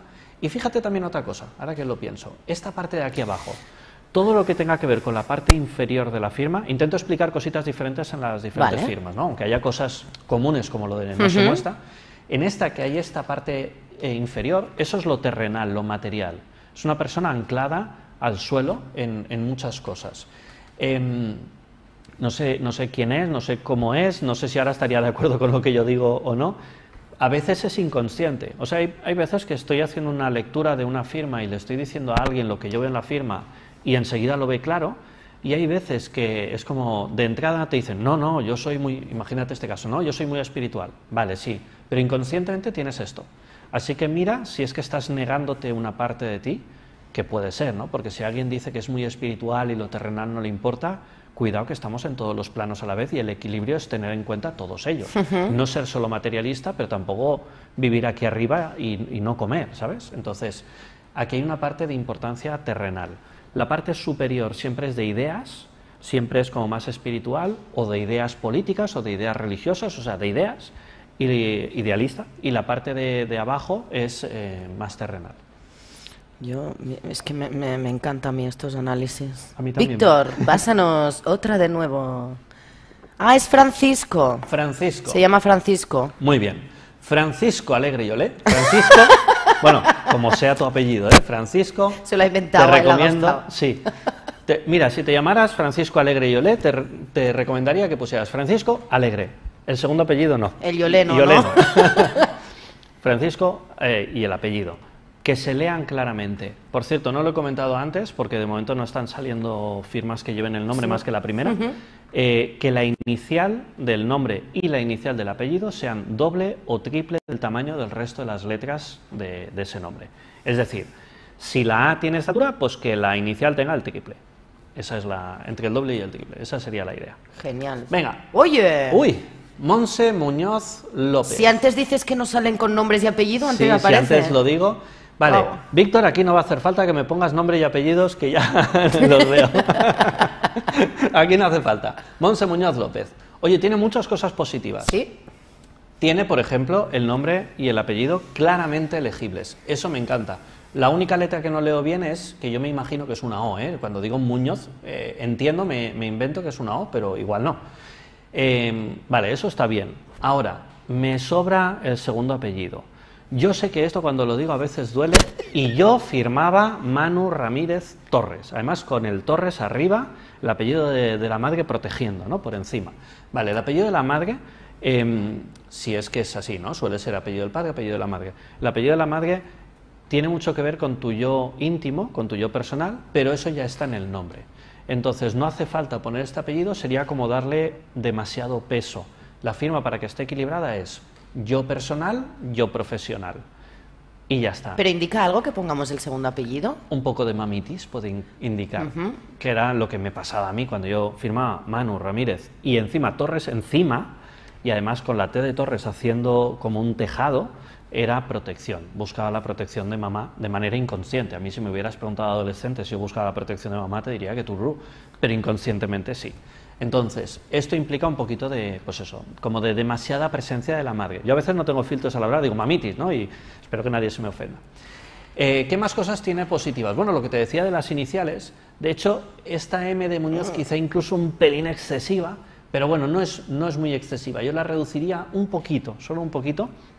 Puede llevarte a tener un poco de ego. Es decir, una cosa es tener seguridad y otra es tener ego. Yo, seguridad perfecto, demasiado. Hay personas, por ejemplo, que son muy conocidas, quiero decir, que tienen un éxito profesional abrumador, ¿no? Y entonces hacen la inicial del nombre o del apellido enorme, y claro, eso es que tienen ego, es que al final se lo han creído. Entonces, no es el caso, no es tan exagerado, pero bueno, quizás reduciría un pelín. Fíjate que esta T es una letra muy interesante. La T es una cruz de éxito, pero en este caso, o sea, la T puede ser una cruz de éxito, pero en este caso le faltaría un poquito de puede. Es como que quiere mucho, pero considera que puede poco, quizá le falta perseverancia. Si nuestros galácticos y galácticas recuerdan la entrevista en la que hablamos de perseverancia hace algunos meses, y si no, pues la pueden buscar en el canal, recordarán que proponíamos que la letra T fuera como un signo más, equilibrio entre vertical y horizontal. Entonces aquí faltaría un poquito de puedo, faltaría un poco de fuerza de voluntad. Y además está muy arriba el palo horizontal, lo cual quiere decir que se pone metas muy altas. Entonces, claro, si tú te pones metas muy altas y luego te falta un poco de fuerza para conseguirlas, pues normalmente no las vas a terminar de conseguir, ¿no? Entonces yo les recomendaría bajar un poco este palito y hacerlo un poco más grande. ¿Qué más cosas? Fíjate, aquí al principio de la inicial hay un poquito de bucle emocional. Se va hacia atrás. Además, fíjate que tiene como el dibujo es como un ancla, sí, ¿no? Como el ancla sí, de un barco. Entonces, esto también lo quitaría. Más cosas que no he comentado hasta ahora. Fíjate este bucle que además se tacha. Es decir, pasa por tachando, ¿no? Literalmente, esa es la palabra, tachando algunas letras de nombre y de apellido. Los bucles, cuando van por fuera, quiere decir protección. Me estoy metiendo dentro del huevo para protegerme. Cuando además me tacho, es todavía peor, porque encima me estoy mostrando un complejo. Yo cuando firmaba hace muchos años y firmaba, como te digo, Manu, Ramírez, Torres, si me da tiempo haré mi firma aquí en la pizarra, pero no sé cómo iremos de tiempo. Si no, creo que es más interesante ver la firma de los galácticos que la mía. Pero bueno, yo hacía un bucle y luego me tachaba, o sea, tenía las dos cosas, ¿no? Protección y además, como he dicho que era cuando te tachas, complejos, ¿no? Complejos. Eso es. Vale, pues aquí hay algunos complejos, además, tanto en lo personal como en lo profesional. Una cosa que tiene positiva son estas dos rayitas de aquí, que es éxito. Eso también es como quiero cosas y tengo éxito. Entonces, hay una diferencia entre un punto que puede ser soy tozudo y las dos rayitas estas, que es nada, una pequeña fantasía. ¿Y la rayita que tiene ahí arriba? Fíjate que la rúbrica... ¿Esta? Sí. Yo creo que es el acento, ¿no? Es la tilde de López. Vale, vale. Seguramente es la tilde, que la ha hecho muy vertical, que no es lo más normal, pero yo creo que es eso. Si no, pues sería otra fantasía, tampoco tiene más historia. Ahora, fíjate, se envuelve, es decir, se protege y además tiene un cierto complejo. Cuando he dicho antes que propondría algo como para protegerte mínimamente, para las personas que firman sin que se vea nombre y apellido, para que se puedan sentir un poquito vestidas, ¿no? Sería algo parecido a esto, pero no a todo el dibujo, es solamente esto de aquí. Es decir, una línea que vaya por debajo de nombre y apellido. Una línea, siempre dibujada de atrás adelante. Es decir, que cogieran Monse Muñoz e hicieran una línea así. ¡Pum! Eso sería una cierta protección. No es lo mejor del mundo, pero bueno, cuando vienes de hacer una firma súper, pues eso, súper protegida, una cierta protección durante un tiempo está bien y luego ya la quitas y dejas solamente nombre y apellido limpios. Pues, Víctor, vamos con la última firma, aunque tenemos más, porque así nos puedes dar todos los que querías tú firmar y explicarnos. Vale, perfecto. O sea, quedará tiempo de que explique un poquito de la mía también. Sí, muy porque bien. Creo que es algo muy interesante. Oye, me lo estoy pasando pipa. ¿Ve? Yo espero que os guste, espero que os interese. Sí, además, o sea, tienen dudas, están... Sí. Yo me lo estoy pasando pipa. Tengo ganas de que llegue el 10 de octubre, no sé si lo había dicho, pero tengo ganas porque haremos esto mismo. Vamos, exacto, es lo que te iba a decir. Pero mucho más a fondo. Vale, o sea... Porque además, ahora estamos haciendo, obviamente, lo que podemos, ¿no? Es decir, la gente nos ha enviado la firma, por cierto, gracias por confiar y enviárnosla, pero imagínate hacer esto teniendo a la persona al lado y pudiendo hacer un poquito de coaching en el momento, pudiendo preguntar, haciendo un poquito, metiendo un poquito el dedo en la llaga. Que no te gusta a ti ni nada. Sí, hombre, claro que me gusta, pero siempre con la intención de ayudar y de que puedan conseguir su vida guau, ¿no? Correcto. Entonces, bueno, entiendo que es Marta, quiero leerlo como Marta C. Vale, esta firma es muy curiosa. Aquí podemos ver varias cosas. Primero, aparece el nombre completo y del apellido solo la inicial. Venga, pregunta de examen, ahora te pregunto yo a ti. ¡Mierda! No, mierda no. ¿Qué quiere decir que solo esté la inicial del apellido? Antes hemos dicho qué pasa si no está el apellido, ¿no? El nombre es una cosa, el apellido es otra. Ahora me he puesto nerviosa. ¡Ay, que se ha puesto nerviosa! El nombre es el yo personal y el apellido es el yo profesional. Claro, sí. Si solo pone el apellido es una forma de esconderse. Bueno, es como la no visibilidad en la parte más profesional, ¿no? Es el no mostrarse en... No sé de qué me sonará, porque yo solo ponía mi inicial primera. Antes. Antes lo hacías, claro. Entonces, un punto. Esta te la sabes. Volvemos a la tozudez, ¿no? Volvemos Ideas a ser, fijas. claro, tozudo. Luego, ¿qué más cosas? Fíjate que de la A Sí, sale esta protección, es decir, necesito reconocimiento. En lo personal, además, necesito que me reconozcan. Tiene mochila emocional aquí atrás y además con punta. Cuando son redondeadas, puede ser una mochila emocional, es decir, cargas peso del pasado, pero bueno, ya no duele tanto. Cuando es punta, imagínate que te están apuntando con algo, o sea, te están tocando con algo que pincha, pues duele más, ¿no? Entonces, aquí mochila emocional. Esa necesidad de reconocimiento. Por suerte, por decir algo positivo, está el nombre completo y va hacia adelante. Eso es positivo. Aunque para hacerlo ya totalmente positivo, yo le recomendaría que levantara un poquito esto, que fuera ligeramente ascendente. Por eso nosotros en muchas de las entrevistas hemos recordado el regalo que les hacíamos de la plantilla del optimismo moderado.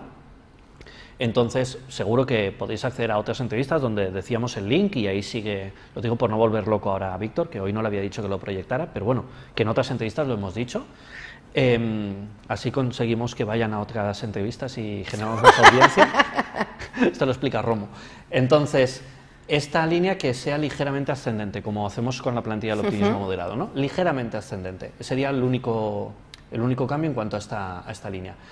Obviamente le recomendaría también el apellido completo. Y fíjate otra cosa que quería comentar. Aquí hay mucho espacio entre el nombre y el apellido. Hay mucha separación. ¿Qué quiere decir que haya mucha separación entre nombre y apellido? Si el nombre es mi vida personal y el apellido es mi vida profesional, estoy separando mucho.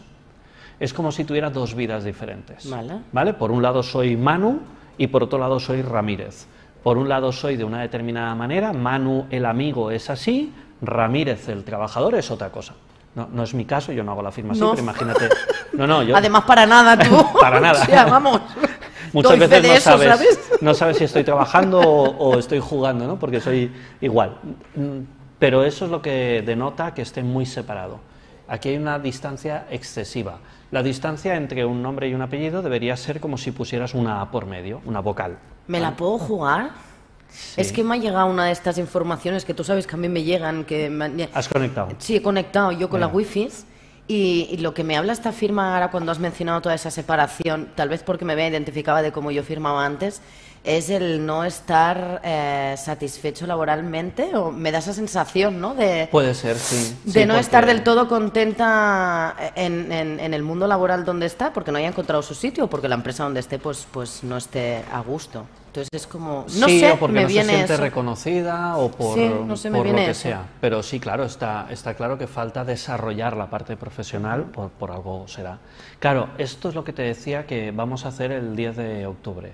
Cuando tenga la persona delante, allí, ya sea que sea presencial o incluso aunque sea online a través de Zoom, lo podemos hablar, le puedo ir preguntando cosas para ayudarla.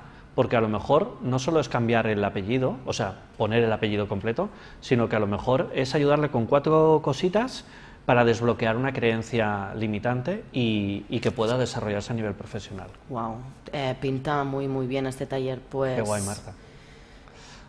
Cuando quieras, coge tu pizarra y tú si estás en tu salsa. Yo en mi salsa totalmente. Lo que no sé es si estoy en cámara, fuera de cámara. Víctor me va a matar hoy. Pues ahora viene Víctor y me enfoca. Te enfoca porque como puedes verte, que hoy te ves doble, que esto a ti te chifla también. Claro. Ahora viene Víctor, que lo tenemos hoy un poco mareado, pobrecito mío. Hola, Víctor. Te voy a presentar mi firma. Ahora podría hacer aquella broma de ¿me recordarán de otros vídeos? Claro, de otros. Qué lastimica, pobrecito mío. Voy a hacer mi firma anterior. Mira, mi firma antigua era esto. A ver si ahora me acuerdo de hacerla con todos los detalles. Porque es que no tenía desperdicio. Fíjate. Dios. Aquí. Manuel Ramírez Torres. Para empezar ponía Manuel, aunque todo el mundo me llama Manu, pero yo seguía poniendo el nombre oficial, que era Manuel. Cuando yo he dicho que en la firma pongamos nombre y apellido, está perfectamente permitido que pongas el nombre acortado si es que te llaman por tu nombre corto. O sea, yo me llamo Manuel, pero todo el mundo me llama Manu. Firmo Manu. Pero aquí firmaba Manuel. Luego Ramírez y el apellido de mi madre. Fíjate que hacía esta doble línea que era protección, pero además me estaba tachando nombre y apellido. Y este bucle, que también es protección, también me tachaba por aquí y además acababa hacia abajo. O sea, encima era como tendencia, es que no quiero decir depresiva porque no es eso, pero lo contrario a optimista, pesimista. Eso, pesimista. Luego, la mamá por encima, con la T de Torres, que vuelve a ser otro techo, es decir, dos techos, ¿no? Para no crecer, para no permitirme a mí mismo crecer. Además, las M's y N's en forma de puentes, no en forma de guirnaldas, que ahora vas a ver la diferencia cuando haga la nueva firma, lo cual quiere decir que yo controlaba mucho mis emociones, reprimía mucho mis emociones. Aquí es cuando me llamaban Manu mala leche. Vale. Y es cuando yo simplemente era incapaz de empatizar con la emoción de la otra persona. Podía entender lo que pensaba la otra persona cognitivamente, pero no empatizaba a nivel emocional. Entonces me quedaba así y decía, es que no sé por qué lloras. O sea, que era totalmente racional, ¿no? Totalmente racional. Además, me mostraba muy frío, cuando no lo era. Yo de pequeñito estaba siempre en brazos de mi madre, yo era súper cariñoso, era, bueno, pues eso, era eso, supongo que al final lo que somos las personas en general. Pero luego me fui cerrando y fíjate qué protección, ¿no? Todo esto.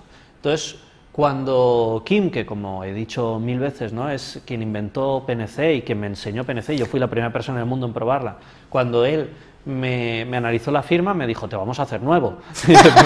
Porque claro, es que esto no te ayuda. Entonces, hicimos esta firma. A ver, ha habido 2 pasos intermedios, pero como no, si no, gasto toda la tarde. Me quedo aquí toda la tarde, me dais de cenar y ya está. Entonces, hombre. Para no quedarme tanto, hago ya la firma definitiva.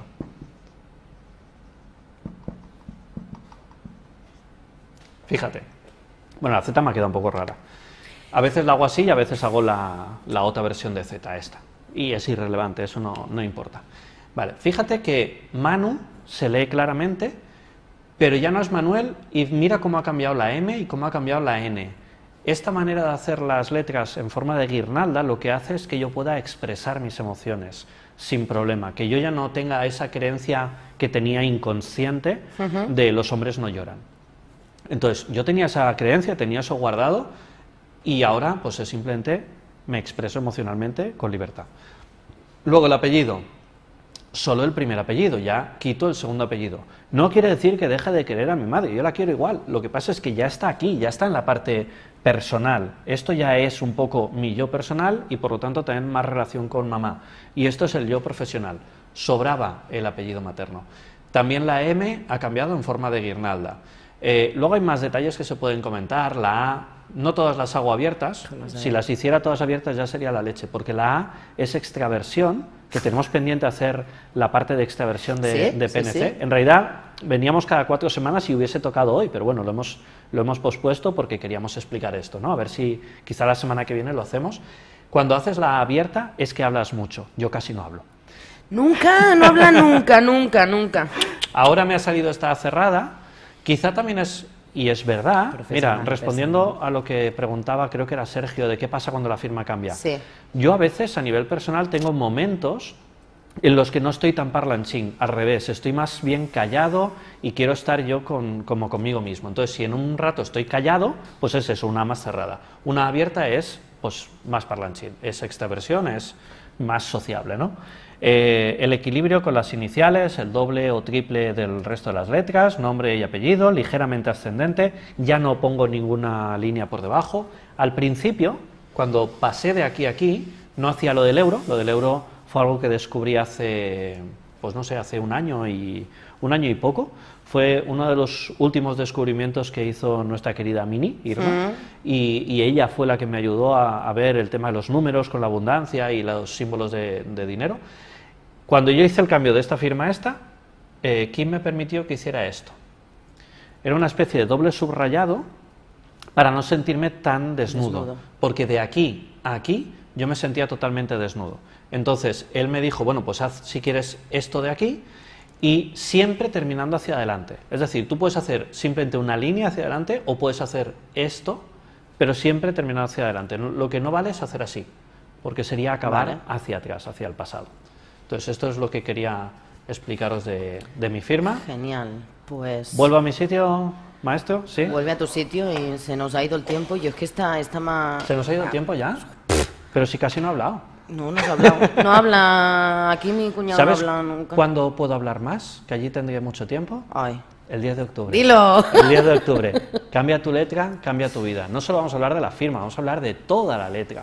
De cómo cambiar la letra para ir mejorando esos 9 aspectos de personalidad que son los que me llevan a tener una personalidad de éxito y de vida plena. El 10 de octubre, tanto presencial como online, en un taller de un día completo.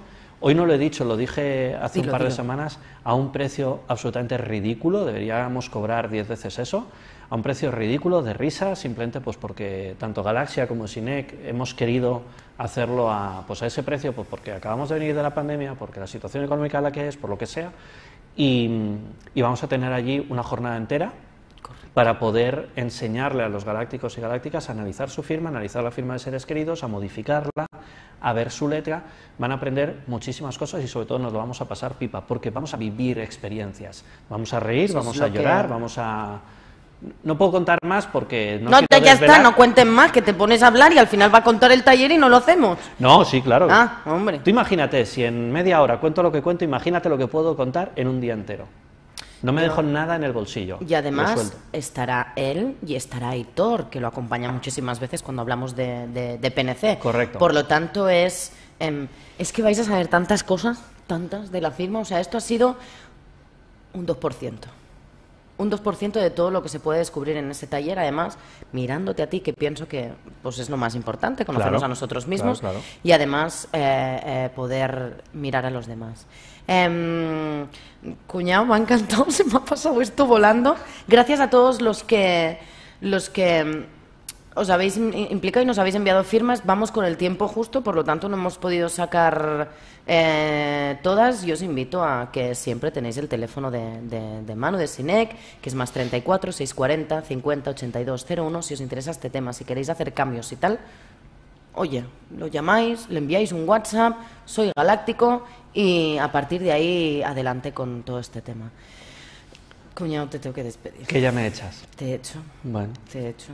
Pero me echas de menos luego. Sí, lo echo de menos. Sí. Nos veremos la semana que viene, si Dios quiere. Pues tengo muchas ganas de seguir contando y de seguir aportándole todo lo que pueda a los galácticos y galácticas. Así que gracias por la oportunidad. Así está. Gracias. Y nada, hacemos una pausa rapidita y volvemos aún con mucho más. Además, es que os voy a dejar así. Sé que vamos a hablar de entidades en la próxima entrevista. Ahí lo dejo.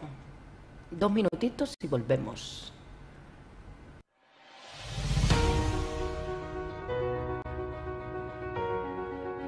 Bienvenidos, bienvenidas a Magic Internacional 2021. Bienvenidos al World Trade Center en Barcelona.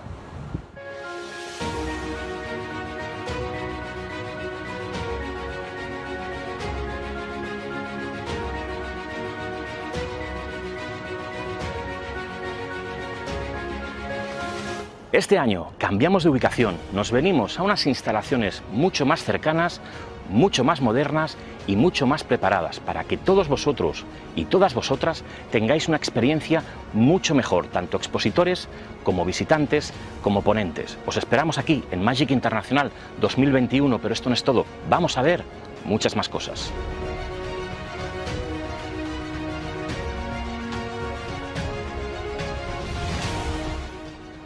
Estrenamos el auditorio Antonio Rivera con capacidad para más de 400 personas. En este mismo entorno tendremos la sala 1 de exposiciones con más de 60 stands. Pero también tendremos otra sala de exposiciones en la que podremos albergar cerca de 40 stands más y lo más importante, un nuevo auditorio, el auditorio Portbell con capacidad para 200 personas. Y además de todo eso, en la plaza central tendremos actividades lúdicas, rituales, food trucks, gastronomía y todo lo que os podáis imaginar.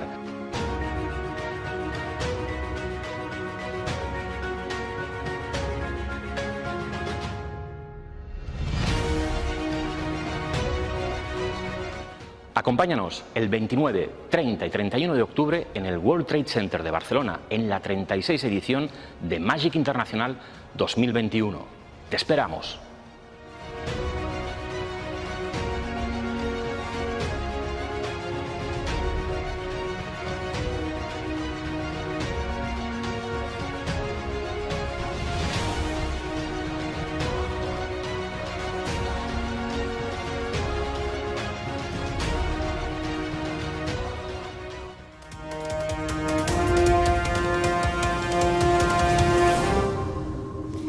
galácticos, y de nuevo aquí, 19:22 de la tarde, y esperar que ahora toca conexión con México. Me voy a poner los pinganillos, si no, no voy a poder escuchar al siguiente invitado, Emilio García, facilitador de cambio y coaching energético. Pero es que ya no solo es eso, viene con el gran título de ¿lo sabes todo sobre entidades? Galácticos, ¿lo sabéis todo sobre entidades? Hoy tendremos la oportunidad de hablar con él y Víctor, ya lo tengo en pantalla ahora. Bienvenido, Emilio. Hola, muchas gracias. Buenas noches en España. Gracias. Buenas noches. Primero de todo, Emilio, saber con todo lo que ha existido del terremoto en México, ¿estás allí? ¿Todo bien? No estoy en México, estoy ahora en Nueva York. Entonces, me han contado, todo bien allá. Y bueno, parece que no hubo grandes consecuencias, ni hubo réplicas, entonces todo bien en México. Perfecto. Y les decía a los galácticos que venimos con el gran título de si sabemos todo sobre entidades, ¿no? Y yo, primero de todo, tengo una duda. ¿Cómo podemos detectar a veces si tenemos una entidad o hay en casa o está con nosotros? Porque a veces hay personas más sensibles o menos sensibles. ¿Hay alguna manera de detectarlo? Hay muchas maneras de detectarlo, de hecho. Lo que yo podría compartirles, o sea, es que hay muchísimas técnicas. Mira, yo en realidad, o sea, tengo trabajando con entidades, porque las entidades me escogieron a mí, pues ya 19, 20 años. Entonces, a lo largo de este camino, pues hay muchas maneras de saberlo, ¿no? Pero bueno, ahora te puedo compartir. En este momento podría decirte que, o sea, tú puedes hacer una pregunta, o sea, o sentir, ¿no?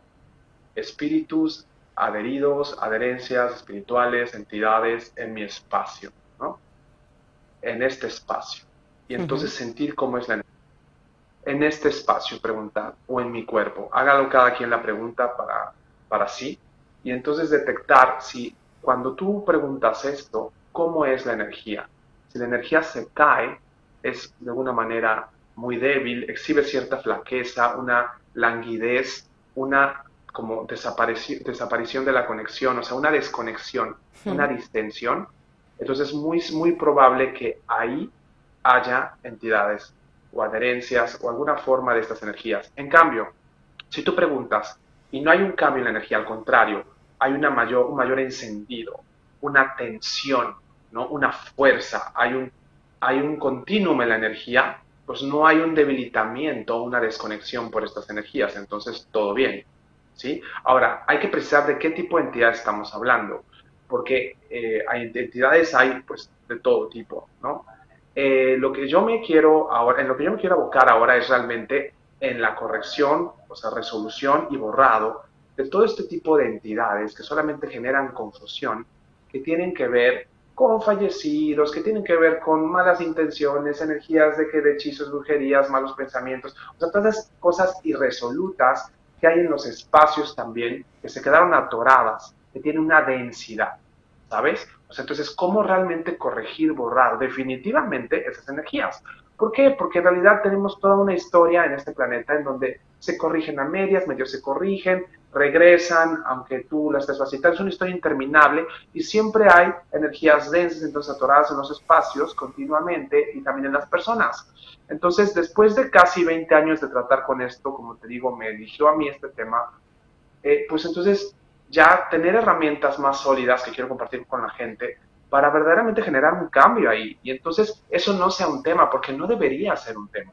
Ahora bien, la conexión con entidades, pero verdaderamente la conexión con entidades que contribuyan para un futuro más glorioso y grandioso, que realmente refuercen a las personas, las fortalezcan para su futuro, en su vida y su vivir. Realmente yo lo veo eso muy en contadas ocasiones. Creo que la gente está muy confundida con el tema de entidades, o cree que contacta entidades de luz, entidades de futuro, pero yo no veo cambio en sus vidas. No, eso también hay que tenerlo en cuenta, hay mucha confusión. Entonces tú puedes creer, yo conecto con esas entidades que son de luz, son de conciencia, y tu vida está peor. Tú no estás más experimentando abundancia, al contrario, estás más pobre que antes, más confundido, más cansado. Eso sí, tú creyendo firmemente desde un nivel cognitivo que estás mejor, pero no estás mejor de facto. Y ahí es donde también hay que corregir y darse cuenta, abrir los ojos de que esas entidades, entonces, que tú crees que son avanzadas, evolucionadas, del futuro, de luz, no son tal, porque tú no estás mejor. Tú tendrías que estar mejor. Y si no estás mejor, tu economía, tu salud, ¿no? Todo en tu vida apuntando a una vida más rica, una abundancia mayor, y además contribuyendo a la abundancia de las personas, o sea, tú como un foco canalizador que hace que las personas sean más ricas en todos los sentidos, o sea, sus cuerpos, sus experiencias, sus vivencias, su economía, todo eso, si no estás contribuyendo así, esas entidades no son entidades de luz, no son entidades evolucionadas, hay confusión. Y eso es algo para mí muy importante, porque en estos 20 años me he dado cuenta que hay muchas entidades que tú crees que son de luz, evolucionadas y conciencia, y no es cierto. Yo no quiero ser muy agresivo con esto, pero yo he entrado, por ejemplo, en centros de meditación o de prácticas de diferentes técnicas, y está eso plagado de entidades de baja frecuencia, cuando todo el mundo cree que ahí están muy bien, para nada. Los siento dormidos, aletargados, apagados, o sea que esas entidades los apagan, están como chupando energía, o sea, como sin ponernos, porque yo soy cero de ser sugestionador y soy cero de inyectar miedo en la gente, para nada, no funciono así, al contrario, yo soy totalmente pragmático, y por eso es que estas herramientas que comparto es resolver, no tendrían que ser un tema. Si son un tema, te confunden, ralentizan tu creación. Es decir, tú te vuelves mucho más lento porque están en tu mundo, no generas tu vida, tu vivir con mayor velocidad, estás, como ya dije, atontado, aletargado. Entonces, ¿qué pasa? Que son un tema. Hay que corregir eso para que tú tengas una velocidad en la creación, en la generación, en la respuesta. Y si hay entidades que verdaderamente estén contribuyendo a eso, enhorabuena. Entonces, pero no es el tipo de entidades que estamos detectando ahora con ese vaciado de la energía, ese decaimiento, con esa flaqueza, con esa desconexión. Si se desconecta la energía, se cae, hay una languidez, la sientes en tu cuerpo y en tu entorno, volviendo a la pregunta, entonces sí, hay entidades que están debilitándote, entidades que hay que resolver para ellas, hay que fortalecerte frente a ellas, hay que sacarlas, borrarlas de tu entorno y de tu cuerpo para que tú funciones mejor. Es una respuesta bastante larga, pero... No, pero bien. Claro para la gente. Bien, porque has dado muchísima información y creo que es súper interesante. Gracias. Vale, y ahora la otra cuestión. Una vez hemos detectado ese decaimiento, esa baja energía, o sea, ahí ya estamos detectando. La técnica, o no te voy a decir el cómo, pero la solución un poquito para subir esa energía, o hay que tratarlo de alguna manera concreta para que esas entidades se conviertan en luz, se han de ir. Ponme un poquito al día. Mira, a ver, esto que acabas de decir justo, te voy a contar. O sea, yo sé que hay muchas perspectivas en torno a entidades. O sea, yo te digo, yo tengo casi 20 años de atravesar. O sea, quiero comentarte, cuando yo te digo que a mí me eligieron, o sea, que yo de repente, bueno, yo soy actor también, bueno, en realidad soy economista, yo soy una persona, digamos, muy racional, que esto no estaba en mi mundo y de repente irrumpieron. Eso es para darte cuenta del tipo de persona que yo soy, que no soy una persona supersticiosa ni para nada, sino que me di cuenta que eso era una realidad y que podía mermar la calidad de tu vida. Y entonces tuve una explosión hace los 23 años siendo actor, que de repente pues empecé a ver auras, pero no solamente auras, tuve episodios de evidencia muy fuertes donde empecé a ver cómo la gente tenía energías atoradas en sus cuerpos y lo pude ver como si estoy viendo estas flores, como si estoy viéndote a ti. Entonces eso cambió mi vida. Entonces a partir de ese momento empecé a abrirme a la energía. Fui traductor de diversas personalidades que trabajan con energía, porque también hablo varios idiomas, y entonces traduciendo a Kathleen Milner, la creadora del Terama Reiki Psychic, que también es creadora de muchas experiencias chamánicas, que trabaja con ángeles, con energías egipcias. Con ella, como traductora en México, pues empecé a entrar en un mundo de exorcismos, de resolución con chamanismo, y entonces ahí empezó para mí el contacto de entidades y el borrado. Entonces, volviendo a tu pregunta, a lo largo de estos 20 años yo he experimentado con muchísimas técnicas. ¿Qué es importante para mí ahora como para realmente borrar o para reconectar, para que no haya esa baja de energía, para que otra vez volvamos al encendido, al conectado? ¿Qué es muy importante para mí? Para empezar, que tú vuelvas a un estado que yo llamo un estado de neutralidad o de permisión, ¿sí? Es decir, que si tú estás fuera de tu estado de neutralidad y permisión, tu presencia física, y el entorno, ahí es un terreno fértil de adherencia de este tipo de energías. ¿Ok? ¿Y qué te ha sacado de ese espacio de neutralidad o de permisión? O ese espacio en blanco o de vacío. Te han sacado muchas cosas que yo llamo debilidades intrínsecas o inherentes. Entonces, ¿qué pasa? El enfoque de mi resolución de entidades no es el de caso por caso. Tú vas con un santero, tú vas con un exorcista, tú vas con cualquier persona que trabaje con entidades, ¿y qué va a hacer? Va a ser una resolución por caso, sin demeritar a nadie. Entonces, ¿qué pasa? Que no está resolviendo para ti debilidades inherentes o intrínsecas. Y tenemos que cambiar ese espacio. ¿A qué me refiero con debilidades inherentes o intrínsecas?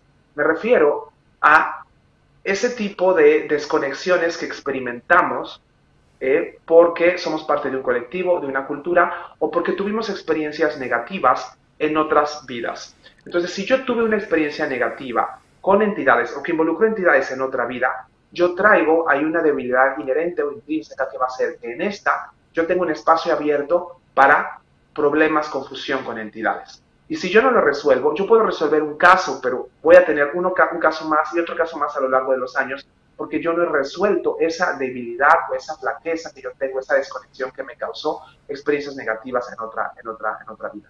Ahora, mis ancestros o antecesores también me debilitan, el colectivo me debilita. Es decir, todas este tipo de influencias, ¿sí?, están operando en mí, aunque yo crea o no crea en entidad. Pero si yo tuve ancestros que trabajaban con entidades, que tienen karmas con entidades, o que estaban simplemente ellos desconectados por causa de entidades, eran muy supersticiosos, por ejemplo, eso, yo capto esa influencia y la estoy de alguna manera absorbiendo. Soy receptor de esa influencia y yo me debilito. Al igual que si mi familia. Puede ser que mi familia sea muy supersticiosa, o sea, esté todo el tiempo pensando en que, ay, me hicieron algo, ay, se me pegó una entidad, ay, que tengo tal brujería, tal hechizo. Entonces, hay todo este tipo de influencias o vectores que pueden comprometer tu espacio, es decir, lo debilitan, lo enflaquecen, lo desconectan y te hacen a ti un terreno fértil para estas adherencias. Entonces, mi enfoque es, vamos al core, ¿no? Vamos a borrar estas debilidades, vamos a reconectarte a ti para que tú seas un terreno, un espacio distinto frente a estas energías y vuelvas a tu espacio de neutralidad o de permisión, de conexión, de fuerza. Entonces, lo primero que yo haría al experimentar una baja, ¿sí?, es obviamente, si puedo dar una consulta, o bueno, tú vienes a una de mis clases, que tengo pronto esta clase de entidades, es corregir esas debilidades inherentes y intrínsecas para que tú realmente cambies tu espacio o el de tu consultante. Ahora, si no tienes este conocimiento, por lo menos te invitaría a que tú actives y refuerces, fortalezcas, enciendas un espacio neutro, la neutralidad, la permisión en todo tu cuerpo, ¿sí?, y al entorno tuyo, ¿sí? O sea, realmente pedirlo a la energía circundante y a ti, a todos los niveles, desde un nivel del espacio vacío hasta un nivel de estructura, ¿sí?, pasando por partículas cuánticas, átomos, moléculas, ¿sí?, células, tejidos, órganos, aparatos o sistemas, estructura en mi cuerpo, y también en el espacio que active, refuerce, encienda la neutralidad y aumente, ¿sí?, para que entonces empiece a repeler, a disipar, a deshacer esas energías, ¿vale? Vale, perfecto. Y, Emilio, una pregunta. Si se quieren, ahora Víctor os pone el teléfono de contacto con él, está la página web y el Facebook. ¿Has comentado que ahora en breve hacías un taller sobre entidades? Sí, mira, estoy compartiendo ahora, te digo, tras casi 20 años de trabajar con entidades de todas formas, o sea, porque tú me decías esto de la luz, qué bueno que me acordé. Fíjate que, o sea, desde mi perspectiva, tras ya haber enviado a la luz, ¿sí?, entidades durante muchos años, trabajé con esas técnicas. O sea, imagínate, o sea, quiero contarte que un tiempo hice un chamanismo guaraní, que trabajamos con unos símbolos hermosos, o sea, así aprendí a hacer exorcismo. En otro tiempo trabajé con Los Ángeles. Soy facilitador certificado de Access Consciousness y también del método Yuen. Con esas herramientas también fui facilitador de hablando con las entidades. Es decir, he tenido como mucho contacto con muchas herramientas. Y puedo comentarte que, ¿qué puedo yo saber ahora? Sin de veras que afán de meditar a nadie. Es que hay mucha información equívoca, mucha interpretación equívoca en torno a entidades. Entonces, ¿qué pasa? Que todo este rollo de que mandamos a la luz, A mí no me parece, yo después de mi experiencia, y lo digo, es mi experiencia, no me parece que es una interpretación equivocada. Entonces, es mucho más fácil que eso. Tú siendo energía, como ser infinito, activando esa neutralidad del ser, puedes deshacer y borrar mucho más rápidamente, ¿sí? Sin tener que entrar en la parte de la matriz, en como que la luz y que estén dentro de la luz, dentro de la matriz. No, tú como ser infinito borras y disipas. Entonces, ya volviendo al tema del taller, también desharemos esas interpretaciones, información y percepciones equívocas que hay en torno, desde mi perspectiva. El tema con esto es que te funcione, o sea, mira, yo ya como que me llamo como un vago de la energía porque tengo 20 años de hacer esto casi. Entonces, ¿qué pasa? Que he hecho tantas cosas diferentes que ahora mi enfoque es los resultados. Resultados, o sea, es decir, toda esta magia que hacemos, que existe, porque todos somos energía, tiene que redundar en que tú veas cambios de manera inmediata en tu vida, ¿sí? Si no hay esos cambios, yo descarto las herramientas tras haberlas verificado un tiempo, porque me pueden gustar, pueden ser muy bonitas, me pueden soñar, suenan muy deliciosas, pero yo no estoy mejor y tengo que verificarlo. Entonces, ¿qué pasa? En este taller que tenemos el viernes 17 y domingo 19 de septiembre, en dos partes, dos de 3 horas, ¿sí? En línea completamente, a las 13 horas de México, 20 horas de España, voy a tener este taller donde voy a compartirte todas estas herramientas y voy a hacer esos cambios para los participantes. Tú también vas a aprender a hacerlo. O sea, no es como que te vuelvas dependiente de mí para que yo tenga esos seguidores, esos clientes. No lo quiero porque veo que también hay un clientelismo en este rollo de la energía. La gente se hace dependiente de otros sanadores. Eso a mí no me gusta. Yo en esta temporada de alta evolución de la energía y la conciencia te transmito mi saber y mis energías. Si tú eres un ser igual o más evolucionado que puedes poner en práctica estas herramientas, ya. Por supuesto, te llevará alguna práctica y una mejoría y tendrás a lo mejor que pasar un tiempo alrededor de mí o de mis herramientas o de tu práctica propia para tú perfeccionarlo. Pero tú desde esta clase tú aprendes a cambiar ese espacio para ti. Entonces voy a cambiar para los participantes esas debilidades inherentes. Voy a detectar las debilidades de los participantes en ese grupo y entonces las vamos a cambiar para que entonces ustedes ya no sean ese espacio que está abierto a esa confusión, sobre todo, ¿qué pasa con las entidades en los espacios y en el cuerpo? Desconectan y descoordinan. Desconectan de tu verdadero ser y descoordinan físicamente. Hay un espacio de descoordinación física que se genera, que entonces es como si el cuerpo y todo lo que tiene que ver con la comunicación con el entorno físico desde mi infinita inteligencia se distorsiona.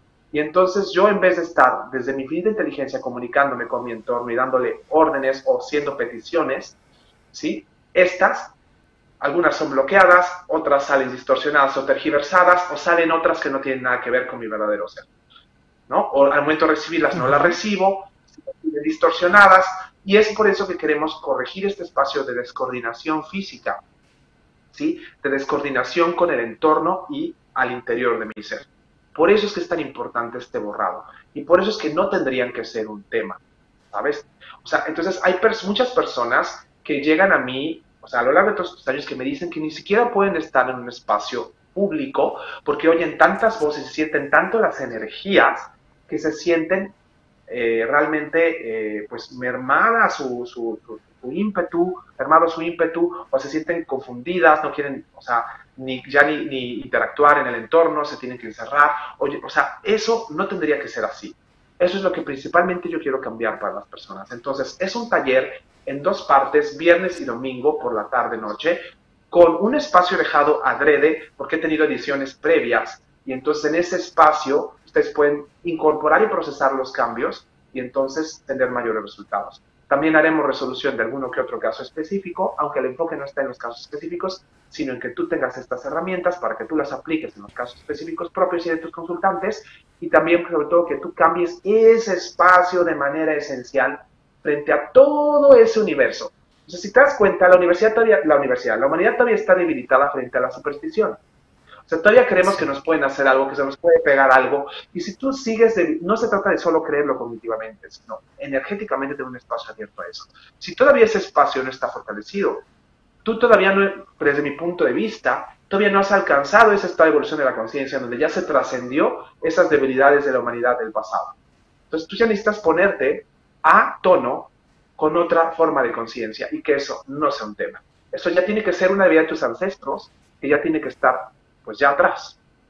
Y tú realmente a tope en el borde creativo de la vanguardia de la conciencia, estar en un espacio en donde funcionas más como un ser infinito y acaso, si las entidades se vuelven un tema, serán esas entidades de verdadera conciencia, luz o como tú le quieras llamar, que realmente a ti y a la humanidad nos arrastrarán o nos invitarán a mucho mayor abundancia, riqueza en este plano físico y que sea verificable físicamente. Entonces, bueno, los informes pueden tenerlos en mi perfil, en mi fanpage, Emilio García, en mi canal de YouTube, Emilio García, en el WhatsApp que acabas de compartir, y no se necesita ningún requisito previo para tomar esta clase. De hecho, haré una introducción de media hora antes de la hora para todas las personas que no tengan nada de conocimiento, para que puedan realmente absorber al máximo pues estas herramientas y cambiar en definitiva su espacio. O sea, si me permites que luego me extiendo mucho mis respuestas. Mira, yo a lo largo de todos estos 20 años he visto todo tipo de casos. Me acuerdo que a los 20, o sea, hace 19, 18 años, una vez me llevaron con una vidente. Bueno, tú sabrás que México es un país muy fértil para la superstición, pero en realidad yo he trabajado en muchos países. En Brasil igual, cuando doy clases, es un país sumamente fértil para este tipo de debilidades. Yo recuerdo mucho que una vez me hicieron una iniciación, me llevaron con una vidente en México, cuando yo tenía acaso 24, 23 años. Y entonces esta mujer me dice, tú tienes una facilidad con estos temas y tú eres un sanador y tal, y tú lo sabes, y entonces hay que desarrollarte. ¿No? Yo, bueno, ¿no? Yo me entregué, me hicieron una iniciación, y te quiero contar que esa noche yo no dormía, porque en mis sueños yo sentía como que me querían desencarnar, y yo sabía que estaba teniendo como ataques epilépticos en la realidad física. Yo decía, pues sí, siento como que me quiero cambiar de dimensión o como que algo está operando esta iniciación, sin embargo sé que en el plano físico esto se ve como ataques epilépticos. Y entonces me dormí como 3 o 4 veces y tenía la misma experiencia. Al otro día desperté y dije, no me gusta esto porque en el mundo físico se ve como epilepsia. Entonces, esta mujer que me estaba haciendo esta iniciación tenía todo el cuerpo, haz de cuenta, como algo, una parecida a la hidropesía, que estas enfermedades antiguas, lleno de agua, acumulando en su cuerpo, sufría mucho de problemas en el cuerpo y también epilepsia, y así es como ella lidiaba con las entidades. O sea, es decir, hacían una desconexión física total y era una sanadora, limpiadora de entidades en espacios y en personas, que realmente limpiaba para las personas, pero se quedaba atorada ella muchas cosas. Entonces, fíjate lo que te estoy contando, o sea, todavía esto persiste y hay personas que lidian con entidades así, o hay personas que están viviendo el tema de entidades de esta manera y no tiene por qué ser así. Ya eso, ya puede ser trascendido. Entonces, si tú me estás escuchando y está pasando para ti eso, para ti o para alguien parecido, alguien familiar, pues es la oportunidad de realmente cambiar de manera trascendental tu espacio con entidades. Me quedo... Estoy conforme me ibas hablando, iba procesando, ¿sabes? Esa es información que va llegando y dices, hay cosas que me suenan. Y me quedo con algo que creo que es súper importante que has remarcado y lo quiero recordar, y es, yo no quiero que los clientes dependan de mí. Yo doy unas herramientas, probablemente se necesite de un tiempo para que tú los apoyes, pero das las herramientas para que cada uno aprenda en sus casas. Y creo que es muy importante de un profesional. Y no de un profesional, de ser persona. Dice muchísimo de ti. En todas las áreas, porque yo no solamente trabajo con entidades. De hecho, entidades es un micro apartado de lo que yo hago. O sea, en realidad, para mí, como realmente ya no es un tema. Porque sí te quiero contar algo. Yo, o sea, en todo este camino, imagínate, tener evidencia, o sea, realmente ver eso en el plano físico como lo ves aquí. Luego, traduciendo a otro, tú seguramente conocen a Patrick Seidler, creador de All Love. Fíjate que cuando yo lo traduje, Patrick tuvo una evolución muy, muy importante en un momento en su energía, y yo fui parte de eso. Entonces, yo primero lo traduje en Ciudad de México, llegué a traducir en Barcelona, y me acuerdo que en varios de nosotros que asistimos a sus talleres empezaron a darse movimientos muy fuertes. Yo fui uno de los primeros que experimentó uno de esos movimientos con canalización de entidades, de otras vidas, de lenguas. O sea, he tenido muchos episodios, imagínate, hablar lenguas, que pasaran por mí entidades de todo tipo, de todas mis vidas, en diferentes episodios, o sea, hacer limpieza en espacios y que esas entidades te hablen, o sea, sacar entidades de algunos lugares y que me tomara mi cuerpo. O sea, yo he tenido todo ese tipo de experiencias y te lo comento ahora porque eso, entonces, ¿por qué se volvió un tema? Porque yo en algún momento me sentí muy confundido, me sentí debilitado, mi creación se volvió más lenta y entonces eso fue tomando un lugar pertinente. Y entonces ahora en mi creación y en la agenda de mis clases es ni un 10%, ¿sabes? Como yo creo que tendría que ser, o menos para las personas. No tendría que ser un tema. Tú tendrías que estar fuertemente plantado en este universo físico. Y ninguna otra energía sacarte de tu experiencia física, que en esta experiencia física tú tendrías que tener todo el gozo, la abundancia, porque has elegido estar en un cuerpo. Nada te tendría que sacar de este cuerpo, pero una experiencia gozosa de encarnación, plena, orgiástica, abundante y rica. ¿Ok? Entonces, lo que yo estoy creando con esto es no confusión, no descoordinación, no debilitamiento de tu presencia física, de tu creación en el plano físico, ¿sí? O sea, esto es para mí muy importante. Entonces, volviendo a lo que tu pregunta, en toda mi agenda de clases, yo lo que estoy buscando casi desde que empecé, más bien desde que empecé mi enfoque es, tú eres un ser potente, yo te ayudo a que te empoderes, tú tienes las herramientas, tú puedes administrar tu camino y tú puedes seguir adelante y no tendrías que ser cliente de nadie. Tú solamente aprendes, absorbes, incorporas y expandes, ¿no? Entonces, para mí ese es el enfoque que yo espero de gente que también me ha enseñado a mí, que me crea a mí tan potente, poderoso como verdaderamente soy, capaz de sobrecrearlos, superarlos fácilmente, ¿sí? Y de yo corregir y además evolucionar y traer todavía mayores y mejores herramientas. Es más, yo a mis alumnos les digo, ve y verifícalo por ti mismo y ve y cuéntame si funciona, si estoy en el error. A lo mejor, y hay cosas que yo les digo, incluso de técnicas, porque yo vendo técnicas también que me han funcionado. Soy facilitador certificado de Access Consciousness, soy consultor certificado del método Yuen. En otro momento vendí las técnicas de Kathleen, de Patrick, etc. Y yo les digo honestamente a mis clientes, esto a mí de este facilitador, esta técnica me funciona. Lo otro, la verdad, no me ha funcionado, pero a lo mejor soy yo. Verifícalo, pruébalo. Si te funciona, ven y cuéntame para que yo me entere de qué es lo que yo no estoy haciendo bien. ¿Vale? O sea, ese es el espacio que me gusta a mí tener con la gente. O sea, la gente es poderosa. Hay que empoderarla simplemente y reconectarla, contribuirle a eso, pero no más allá. Ni hacerte cargo de ellas, ¿no? Y tampoco creerla más estúpida ni más débil de lo que verdaderamente es. Bueno, yo supongo que es no etiquetarla, ¿no? Y no juzgar, simplemente confiar en el potencial de esa persona. Porque somos y además seres muy grandes. Porque es no etiquetarla y no juzgarla, sino conducirte, ser congruente con eso en cómo te conduces como consultor y facilitador con ellas.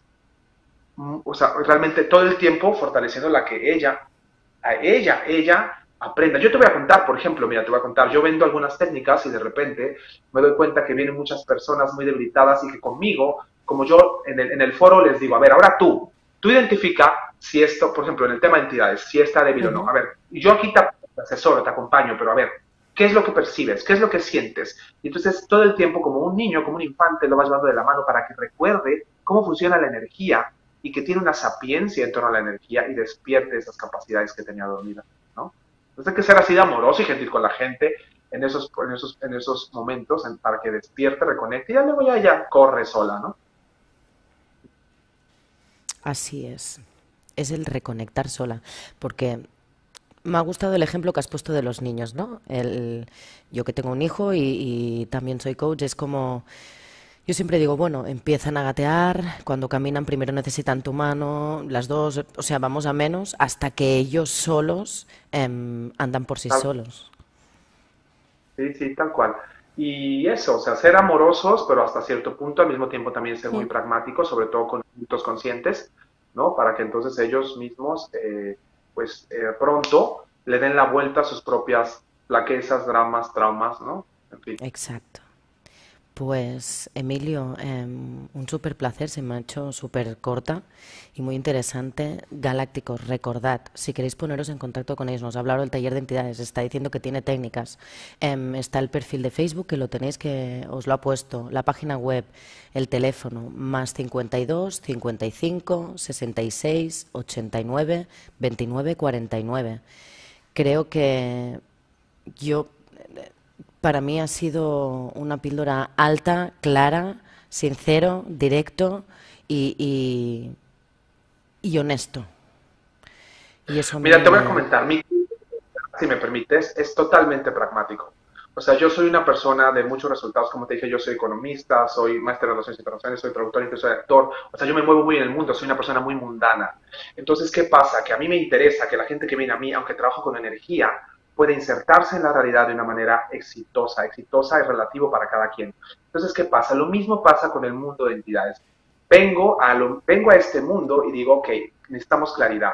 Y lo que sí te puedo garantizar es que va a haber un antes y un después con respecto a este tema para ti. Y donde estabas cansado, lento, confundido, aletargado, débil, enfermo quizá, eso va a cambiar, va a tener un espacio de claridad, de fuerza, ¿sí?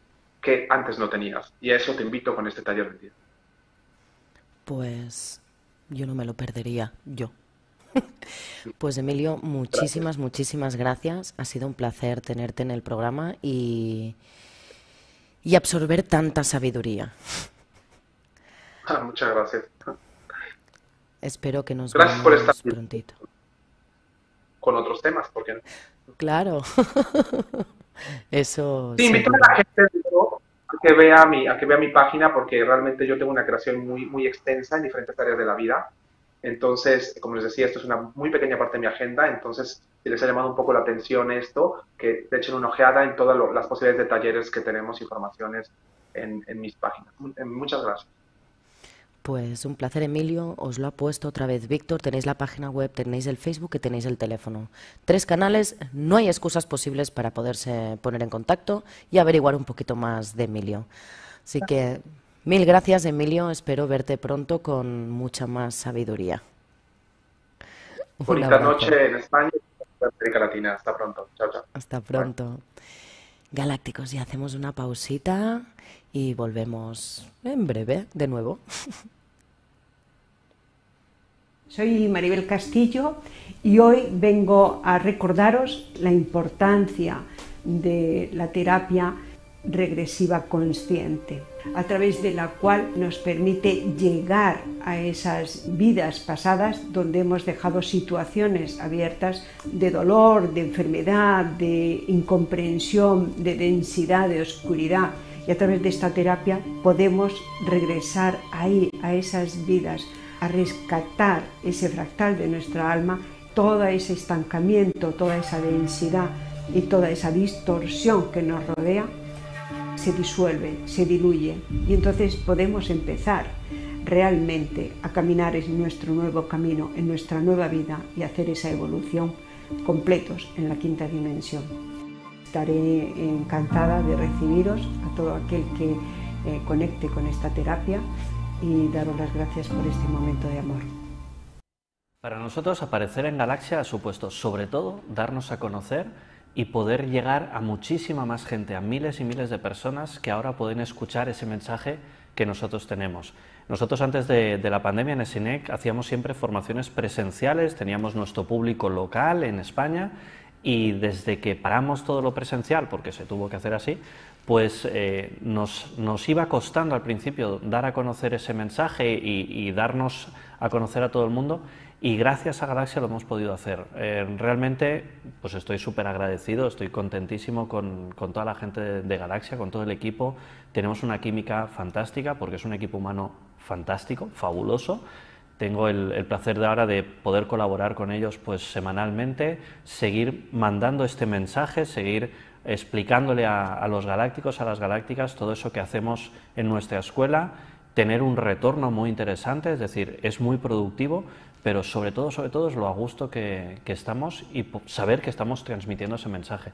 Así que estamos encantados de estar en Galaxia.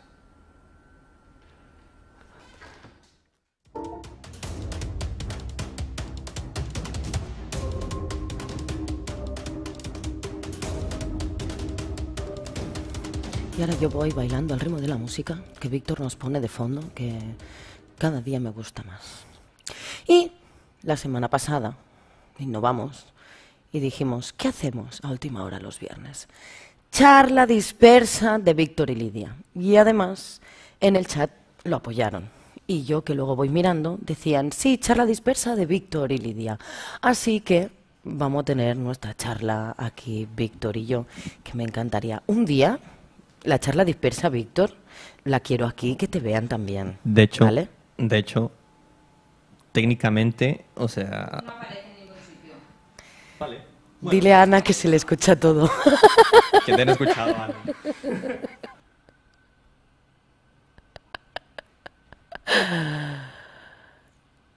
Volvamos, Víctor. Listo. Vale. Sino que... ¿Víctor, hablas conmigo? No hablo. Ana vuelve a salir en antena. Dile que si quiere salir en antena que se venga aquí a mi lado y hacemos charla dispersa si los tres. Salir en antena, te puedes poner ahí adelante y hacemos charla dispersa los tres. Ándale, tú sabes qué quieres. Yo no, yo otro día vengo maquillada. ¿Cómo la ves? Bueno, mira, tengo una idea. Puedo poner las dos pantallas, ¿sabes? O sea, puedo poner esto. O sea, mira a tu derecha. Puedo poner esto, ¿sabes? ¿Sí? Puedo poner la cámara del invitado. Dame un segundo. A ver. ¿Dónde está? ¿Qué inventos está haciendo Víctor? Puedo poner... Pero que ha salido en directo todo esto que habéis dicho. Esto, claro, estamos hablando en directo. Pobrecita Ana, debe estar flipando. Lo más seguro. Dile que se asome a verme, a saludarme. Al menos desde la ventana o algo. Dile. Bueno, Víctor, ¿qué hacías con las cámaras? Yo quiero saber qué haces con las cámaras. A ver. Haciendo cosas con las cámaras. ¿Qué hago con las nuestro cámaras? técnico. Espérate. Oye, por cierto, ¿Qué hubo? Víctor, ¿te gusta mi corte de pelo? Sí, está muy lindo. I like it. Gracias. Yeah. Me he quitado, no sé, un trozo muy grande. Un trozo muy grande. Un trozo muy grande. Ya. ¿Cuánto? ¿4 dedos?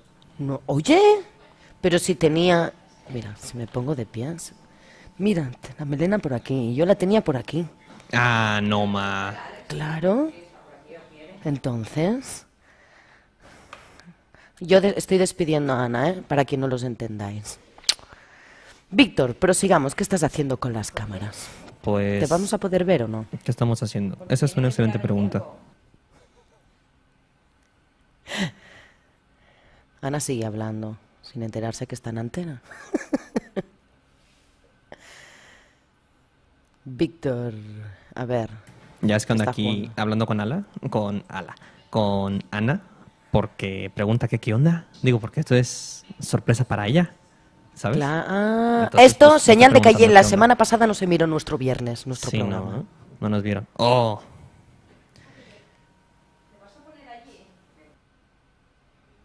A ver, problemas técnicos de última hora, esto me encanta, y en las charlas dispersas. Yo creo que, como el programa hoy ha sido muy energético, muy de análisis... tenemos a... Oye, me informan nuestro técnico que vamos a dejar la charla porque tenemos al otro lado a... Espera que se me... María del Mar Cervilla, terapeuta holística y cuántica, que también estará en el Ufology impartiendo talleres, así que aprovechamos que está aquí. Bienvenida, María del Mar. Hola, ¿me escucháis Hola. bien? Te escuchamos y te vemos. Vale, por fin. Perfecto. Que estaba yo aquí con charla dispersa con Víctor mientras hacíamos tiempo. Pues primero de todo, bienvenida María del Mar, un súper placer tenerte aquí. Y voy a aprovechar, Gracias. como he dicho, lo de Ufology. Tened en cuenta que para apuntaros tenéis el link que nos pondrá Alex y que es el 8, 9 y 10 de octubre. Y María del Mar es una de las personas que está dando talleres en el Ufology World Congress de octubre. Dicho esto,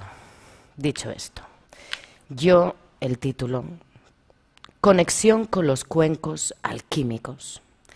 María del Mar, ¿qué son los cuencos alquímicos?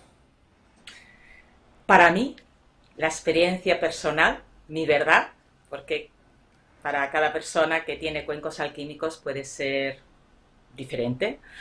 Son consciencia, partiendo de que están hechos de gemas preciosas y semipreciosas que están eones debajo de la tierra, entonces tienen mucha información.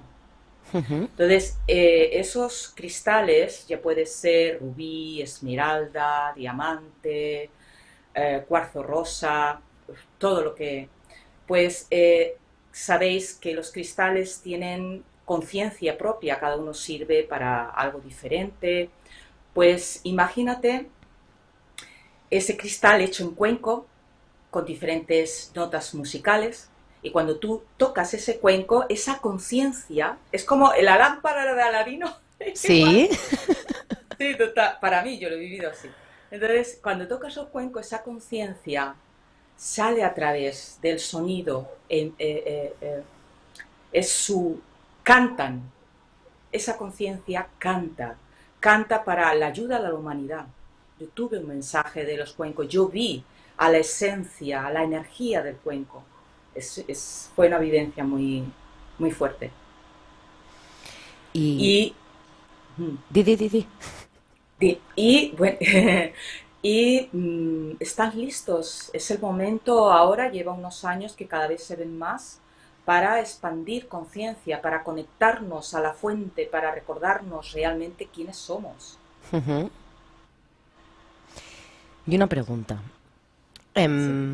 ¿Cómo se trabaja esa conexión, esa conciencia, esa conexión, ese mensaje que decías que habías tenido tú?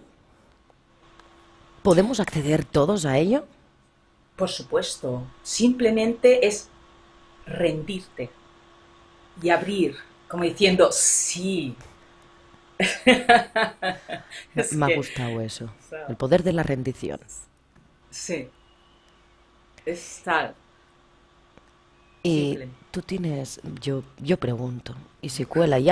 ¿Tú tienes ahí cuencos alquímicos que podamos escuchar esta magia? No, Ay, no lo tengo aquí. Pero tenéis que venir al Ufology y experimentar. Me ha gustado eso. Me ha gustado eso. Vale. Sí. ¿Qué más podemos experimentar con los cuencos alquímicos? Ok, los cuencos alquímicos, yo tengo 13 cuencos y cada cuenco está conectado con diferentes chakras. Algunos se repiten y podemos sentir sanación. Sobre todo mueve los bloqueos, porque ante todo para una conexión se necesita liberarse de bloqueos. Ajá. ¿Y nos ayuda? Nos ayuda, pues eso, a nivel emocional, a nivel físico. Incluso si trabajan mucho con la intención, si pones la intención, si tienes alguna enfermedad, si tienes algún proyecto, para muchas facetas trabajan. Vale.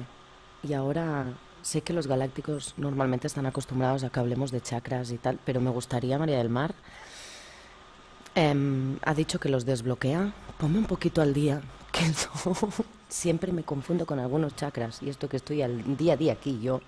Ya. Ponme al día de cuántos chakras existían, cuál es el más importante, cuál que respondía a cuál.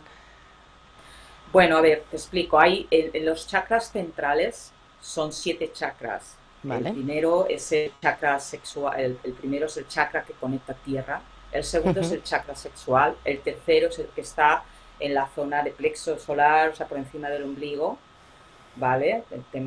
El cuarto es el chakra del corazón, el quinto de la garganta, el sexto el tercer ojo y el séptimo el chakra corona, pero luego hay lo más complejo, hay más, hay 7 por arriba y 7 por debajo que conectan a tierra. Vale. ¿Cómo Sí. sé que tengo algún chakra bloqueado? Bueno, eso yo lo testo con el péndulo, Vale. eso hay que testarlo. Es a través de testaje, es lo que más se puede ver, ¿no? A nivel de testar. Y luego también cuando estás con los cuencos alquímicos, a veces la gente me explica de que tienen dolores en ciertas partes del cuerpo, o mira, he sentido cómo se mueve la energía en el plexo solar o en el chakra del corazón, o mucha gente tiene, porque está muy mental y ahora hay mucho tema comidas de coco, ¿no? O sea, Sí. está todo... Entonces, sí, entonces la gente siente mucho dolor de cabeza y entonces ahí te está indicando que hay un bloqueo. Y en el tema de los cuencos, pues lo ideal es respirar y a la hora de respirar centrarnos a liberar, enfocar la intención a través de la respiración también, desbloquear, ¿no? Es importante la respiración. Y cuando me gusta esto de la cabeza, porque da la casualidad que esta semana, por primera vez, he sufrido de migraña y yo creía que me arrancaba la cabeza. ¿En serio? Sí, por primera vez en mi vida. Pues te Normalmente- voy a decir algo muy sencillo. Te coges un hielo ¿Sí?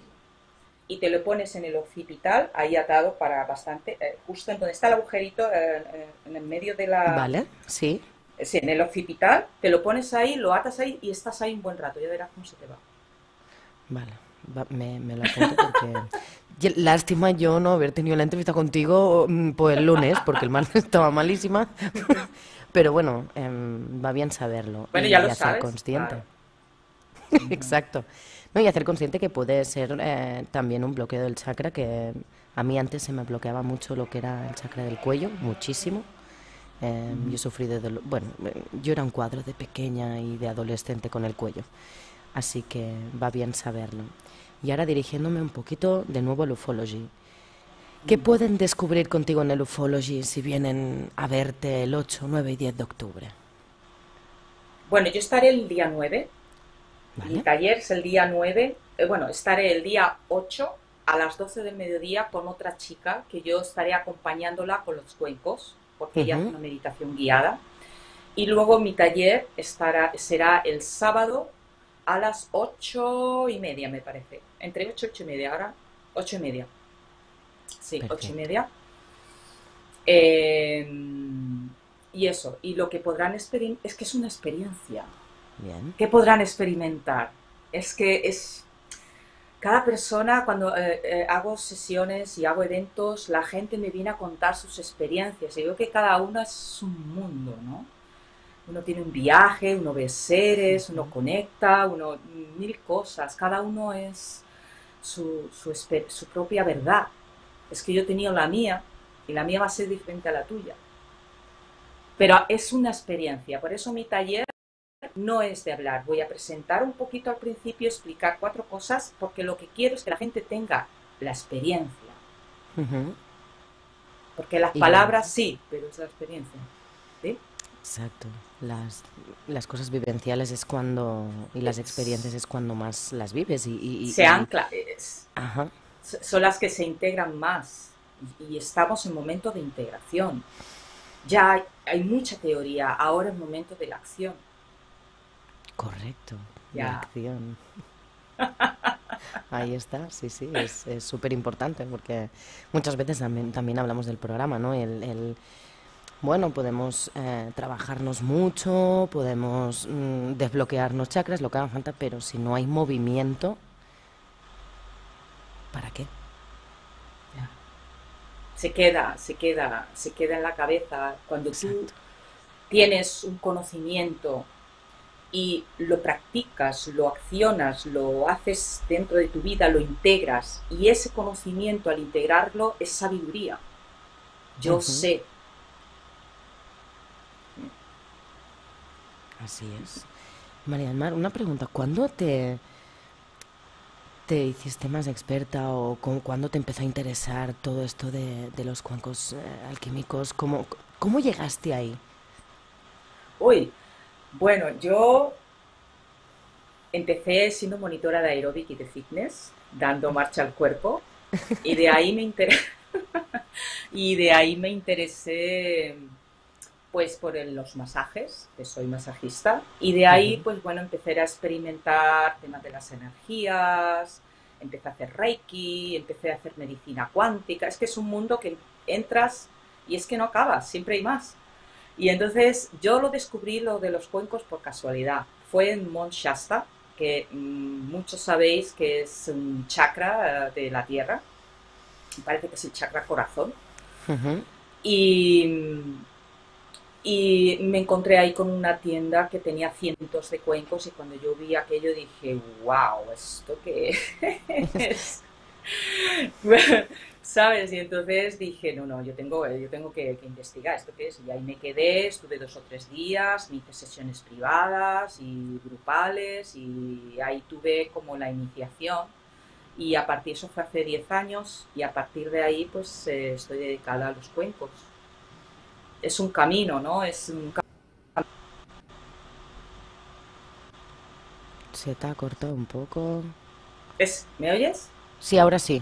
Ahora, digo bueno, que hace 10 años que me dedico con los cuencos después de descubrirlos y es un camino y me encanta porque es creatividad, es música, creo que el sonido va a ser algo de futuro y me encanta porque es música y quiero empezar a aprender más. Ahora estoy haciendo cantos armónicos para meter la voz, quiero estudiar piano para meter otras cosas, o sea, me gusta, ¿no? Es que yo creo que el aliciente en la vida es aprender, ¿no? Aprender cosas nuevas, aprender de ti, aprender, ¿no? Y si son cosas que te gustan, wow. Eso a mí es lo que más me hace feliz, ¿no? Supongo que a todo el mundo. Exacto, sí, es lo que siempre hablamos, o sea, dedicarte a lo que te gusta y para mí para mí eso es como la vida plena y tener el éxito y ser feliz. Para mí eso es más. Cuando hablas de la música, hemos tenido a primera hora de la tarde un compañero tuyo de Ufology y dice, la música, vienen antes que las palabras. Sí. Dice, existe mucho antes. Sí.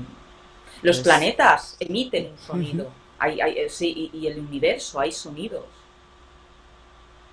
Sí, he oído en YouTube y tal, cosas de la NASA que han grabado sonidos de planetas. Sí, pues yo creo que es el futuro. Bueno, claro, yo siempre lo digo, a mí a veces me cuesta poner en palabras mis estados emocionales y para mí la música es el poder transmitir exactamente cómo me encuentro. O sea, es como... Por eso lo de los cuencos alquímicos, ¿cuánto hace que existe todo el tema de los cuencos alquímicos? Porque sí que es verdad que lo había escuchado, pero me da la sensación que aún esté como un poco... que no esté a la orden del día, ¿no? Que no se escuche mucho. A ver, los cuencos de cuarzo blanco hace muchos años, que ya mucha gente lo sabe. Primero estaban los de metal, que son los tibetanos, vienen de la India, son más ancestrales. Los cuencos de cuarzo, según he leído, que he leído algún libro, los lemurianos ya tenían sus cuencos, donde a través de los cuencos de cuarzo abrían portales de luz, trabajaban con esos sonidos y la voz, ¿sabes? Y los cuencos alquímicos, primero salieron los cuencos de cuarzo blanco y yo creo que no sé cuántos años porque es en América donde los hace la fábrica y están patentados. Y yo creo que si yo los descubrí hace 10 años, deben estar hace 15 años, 20. Vale. Pero claro, no se escucha mucho porque es que es un instrumento que son caritos, la verdad. Son muy caros. Joder, mucha gente quería comprarse, yo quiero cuánto vale, y cuando le digo más o menos los precios, dice, uff. Pero bueno, yo recomiendo que si la gente se enamora, a ver, si la gente yo lo he vivido, y si la gente te enamora, si de corazón quieres trabajar con ellos o quieres tener el tuyo propio, el dinero te va a venir, no sabes de dónde, pero te viene. Por arte de magia. Porque un cuenco te puede costar, el más pequeño, 600, 700 euros uno. El más pequeño. Para arriba. Vale. Sí. ¿Y el más pequeño qué tamaño estamos hablando? Ahora ya me pica la curiosidad más o menos por imagen. No sé si tengo yo aquí algo. No tengo nada que te pueda... Pues una cosita así. Vale. Y así. No sé, es pequeño. ¿Y los beneficios que decías que tenía? Dime. Sí, y depende del material, porque claro, no lo mismo uno de una amatista que uno de diamante, porque los hay de diamante. Eso ya no te pregunto el precio, ¿vale? Sí, bueno, ya te digo yo que el más pequeño, el que vale 600 de diamantes, son 3.000 y pico. Ah, muy bien. Sí. Bueno, claro, a ver, hay que valorar. Son materiales especiales. Tienen Sí. además cualidades que ayudan a la persona. Creo que llega un momento que eso no tiene precio. Exacto, es lo que te digo. Si tú quieres tocar, quieres trabajar con ellos de corazón, solo tienes que pedir al universo y algo mágico sucede, porque a mí me pasó. O sea, a mí me sucedió y hablé con el universo y digo, mira, si queréis que trabaje, a mí me lo tenéis que poner fácil porque porque es lo que toca, o sea, ¿sabes? Y entonces surgió y dije, ok, es como fue un compromiso. Bueno, si me entregáis el dinero fácil, pues yo me comprometo a que voy a hacer la inversión en ello, y así lo hice. Las cosas han de llegar cuando llegan y si es para ti es lo que dices. Está ahí. Está ahí. ¿Y qué me decías antes de beneficios? Sí, que yo lo compro y aprendo, me enseña. ¿Esos beneficios yo en mi casa también los puedo notar? O sea... Bueno, sí, claro, por supuesto. Mira, además, los cuencos tienen un radio de expansión, aunque no lo escuches, de 7 kilómetros. Wow. O sea, no estás tocando solo para ti, estás ayudando a tu familia y estás en donde estás, calcula 7 kilómetros de expansión, aunque no se escuche. Y además es un servicio a la tierra, porque si debajo de donde tú vives hay cristales, estás activando también. Me parece. Sería ideal que cada uno tuviese uno en su casa, ¿te imaginas? Y luego claro, imagínate online, lo que sería. todos a la vez. Y luego imagínate tocando cada uno el suyo en una hora concreta, un día concreto, todos a la vez tocando. Wow. Poniendo una intención toda en conjunto. Wow. Me lo estoy ¿No? imaginando, qué bonito sería, ¿sabes? Porque es lo que dices, y encima tiene expansión de 7 kilómetros y es todos a la vez, la de beneficios que tendríamos todos a la vez. Claro, todos al planeta. Claro. Me he quedado ahí imaginando ese momento, ¿sabes? Sí, ¿no? Yo soy muy de imaginar y enseguida me paso ahí y digo, qué bonito lo vives. sería. Sí, lo vivo. Pues, María del Mar, me ha encantado tenerte aquí, averiguar sobre más cuencos alquímicos, porque tenía muchas dudas. O sea, la verdad es que sí había escuchado, pero no había tenido nunca la oportunidad de tener a alguien que entendiese y poder averiguar un poquito más. Tienes que venir. Sí, yo voy.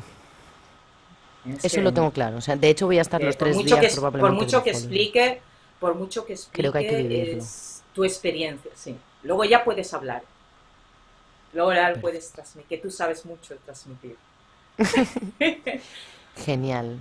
Pues antes de despedirte, os recuerdo a todos, si queréis ir a ver a María del Mar, hemos tenido a Diego, el otro día tuvimos, pues ahora no me acuerdo cómo se llamaba el hombre, pero también era del Ufology. Entonces, Ufology World Congress, ¿queréis asistir? 8, 9 y 10 de octubre. Tenéis el enlace, si no lo tenéis, pues nos lo pedís por el chat o se lo pedís a Alex al teléfono que normalmente tenéis de él y os lo enviamos para que podáis asistir. María del Mar, un súper placer, encantada de tenerte Igualmente, aquí. muchas gracias. Y con ganas de que llegue octubre y poder verte en persona. Sí, muchas gracias por esta oportunidad y os invito a que viváis la experiencia. Y ya de ahí... Que cada uno. Gracias. Sí. Pues... Gracias. Un beso desde aquí. Chao. Y un abrazo fuerte. Chao. Galácticos, pues antes de despedirme, quiero que recordemos que 16 de septiembre, iniciación a la psicomagia con Jodorowsky. No os lo podéis perder. Sabéis que lo tenéis de manera presencial o de manera online. Es algo que único, exclusivo y que desde mi humilde opinión, merece la pena apostar e ir. Así que me voy despidiendo. Gracias, primero de todo, gracias a mi equipo, mi familia, Víctor, Ana, Gemma, Nuria, Alex, Francisco, Mercé. A todos les mando un súper abrazo desde aquí y a vosotros gracias. Gracias porque me estáis haciendo muy fácil estos viernes. Para mí es súper agradable estar aquí y ver todo el apoyo que tengo luego detrás de vosotros. Así que os mando también un abrazo muy fuerte a vosotros. Espero que os llegue esa energía de amor. Os amo, os quiero y nos vemos el lunes también con un programa que promete y mucho. Buenas noches.